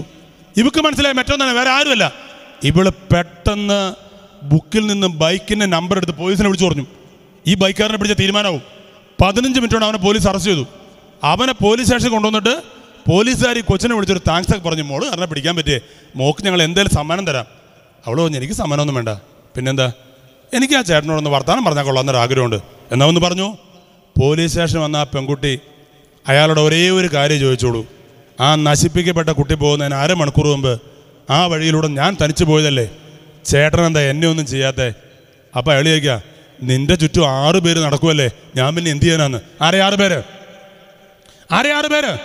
ആ കഴുത്തെ കിടന്ന ജപമാലയെ പിടിച്ചിട്ട് സകല വഴി മുട്ടിയിട്ട് കൊച്ചു പറഞ്ഞു, മാതാവെ എന്നെ സഹായിക്കണം. മാതാവ് ഈശോട് പറഞ്ഞു, പെട്ടെന്ന് 6 മാലാഖമാര്. സങ്കീർത്തന പുസ്തകം 34:7, കർത്താവിൻ്റെ ദൂതർ ദൈവഭക്തരുടെ ചുറ്റും പാളയമടിച്ച് അവരെ രക്ഷിക്കുന്നു. കർത്താവിൻ്റെ ദൂതർ ദൈവഭക്തരുടെ ചുറ്റും പാളയമടിച്ച് അവരെ രക്ഷിക്കുന്നു. 94 സങ്കീർത്തനം 11 തിരുവചനം പറയാണ്, നിന്റെ വഴികളിൽ നിന്നെ കാത്തുപാലിക്കാൻ അവിടെ നിന്റെ ദൂതന്മാരോട് കൽപ്പിക്കും, നിന്റെ പാദം കല്ല് തട്ടാതിരിക്കാൻ അവർ നിന്നെ കൈകളിൽ.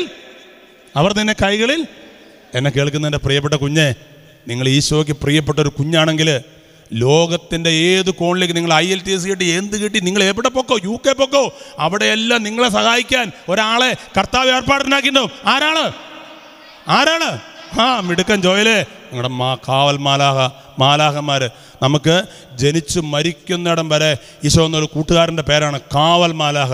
17 കാര്യങ്ങളാണ് കാവൽ മാലാഖ നമുക്ക് വേണ്ടി ചെയ്യണമെന്നാണ് പറഞ്ഞത്. 3 പ്രധാന മാലാഖമാരുണ്ട്. ആരൊക്കെയെന്ന് പറയാൻ പറ്റുമോ? മിടുക്കൻ. ഗബ്രിയേൽ മാലാഖയുടെ, ഗബ്രിയേൽ എന്ന് പറഞ്ഞ വാക്കിൻ്റെ അർത്ഥം ദൈവത്തിൻ്റെ ശക്തി എന്നാണ്. ആ വാക്കിൻ്റെ അർത്ഥം ദൈവത്തിന് നമ്മളോട് പറയാനുള്ള കാര്യങ്ങൾ നമ്മളെ അറിയിക്കുന്ന മാലാഖയുടെ പേരാണ് ഏത് മാലാഖ? പരിശുദ്ധമ്മേനെ മംഗളവാർത്ത അറിയിച്ചാരാ? പരിശുദ്ധമ്മ യേശുപിതാവ് പരിശുദ്ധമ്മേനെ കല്യാണം കഴിക്കാൻ ഒരു കൺഫ്യൂഷനായിട്ട് ഇരിക്കുമ്പോൾ കൺഫ്യൂഷൻ തീർക്കുക എന്നുള്ള പാട്ടുപാടി പാടിയില്ല വന്നാരാണ്? ദൈവത്തിന് നമ്മളോട് പറയാനുള്ള കാര്യങ്ങൾ നമ്മളെ അറിയിക്കുന്ന മാലാഖയുടെ പേരാണ് ഗബ്രിയേൽ മാലാഖ. അടുത്ത മാലാഖ ആരാ? റഫായേൽ മാലാഖ. ആ വാക്കിൻ്റെ അർത്ഥം സുഖപ്പെടുത്തുന്നുവെന്നാണ്. ആ വാക്കിൻ്റെ അർത്ഥം മറ്റുള്ളവരുടെ വാക്കുകൊണ്ടോ പ്രവൃത്തി കൊണ്ടോ നമുക്കുണ്ടായ വേദനകളൊക്കെ സുഖപ്പെടുന്ന മാലാഖയുടെ പേരാണ്. 3ാമതൊരു മാലാഖയുണ്ട്, മിഖായേൽ മാലാഖ. തിന്മയുടെ ശക്തികൾ നമ്മളെ രക്ഷിക്കുന്ന മാലാഖയുടെ പേരാണ്. ലിയോ 13 മാർപ്പാപ്പ രാത്രിയിൽ സ്വപ്നം കണ്ട് എഴുന്നേൽക്കുകയാണ്. സ്വപ്നം ഇതാണ്, സാത്താൻ വന്നിങ്ങനെ സഭേനെ നശിപ്പിക്കുകയാണ്. മാർപ്പാപ്പ ചോദിക്കുകയാണ്, സഭനെ രക്ഷിക്കാൻ ആരുമില്ലേ? പെട്ടെന്ന് മാർപ്പാപ്പ നോക്കുമ്പോൾ ഊരിപ്പിടിച്ച വാളുമായിട്ട് വന്ന് മിഖായേൽ മാലാഖ സാത്താൻ്റെ തല തകർക്കാണ്. അങ്ങനെ ലിയോ 13 മാർപ്പാപ്പ എഴുതിയുണ്ടാക്കിയ പ്രാർത്ഥനയുടെ പേരാണ് ഏത് പ്രാർത്ഥന? മിഖായേൽ മാലാഖയോടുള്ള ജപം. എല്ലാ ദിവസവും ചൊല്ലിക്കോളൂ കേട്ടോ, അങ്ങനെ പവർഫുള്ളായ പ്രാർത്ഥനയാണ്. എല്ലാ ദിവസവും തനിച്ച് ഒരു ജപമാലയെങ്കിലും നിങ്ങൾ ചൊല്ലണം കേട്ടോ. കാരണം മാതാവിന് അറിയാത്തൊരു സങ്കടവും നമുക്ക്. 3ാമതൊരു കാര്യമോടെ അങ്കിൾ പറയാം. നിങ്ങൾക്ക് കുർബാനയ്ക്ക് പോകാൻ പറ്റുന്ന ദിവസങ്ങളിലൊക്കെ നിങ്ങൾ പൊക്കോ. നിങ്ങൾ ഒരു കാര്യം ചെയ്യണം, സ്വന്തമായിട്ട് നിങ്ങൾക്കൊരു ബൈബിൾ ഉണ്ടാകണം. എല്ലാ ദിവസവും ഒരു പാരഗ്രാഫ് ബൈബിൾ വായിച്ചിട്ട് എന്ത് ചെയ്യാവുള്ളൂ? ഉറങ്ങാനല്ല, നിങ്ങൾ പഠിക്കാനിരിക്കുമ്പോൾ നിങ്ങൾ എന്താ ചെയ്യണ്ടേ? ഒരു ചോദ്യം, പഠിക്കുന്ന കുട്ടികളുടെ സ്വർഗീയ മധ്യസ്ഥൻ ആരാന്ന് പറയാൻ പറ്റുമോ? പഠിക്കുന്ന കുട്ടികളുടെ സ്വർഗീയ മധ്യസ്ഥൻ ആരാന്ന് പറയാൻ പറ്റുമോ? ഡൊമിനിസാമിയോ അല്ല, മറന്നു പോരുത്. ജോസഫ് കുപ്പർത്തീനോ എന്ന് പറയുന്ന ഒരു വിശുദ്ധനുണ്ട്. പഠിക്കുന്ന കുട്ടികളുടെ സ്വർഗീയ മധ്യസ്ഥൻ എന്നാണ് പറയുന്നത്. നിങ്ങൾ ആ വിശുദ്ധനോട് പ്രാർത്ഥിക്കണം.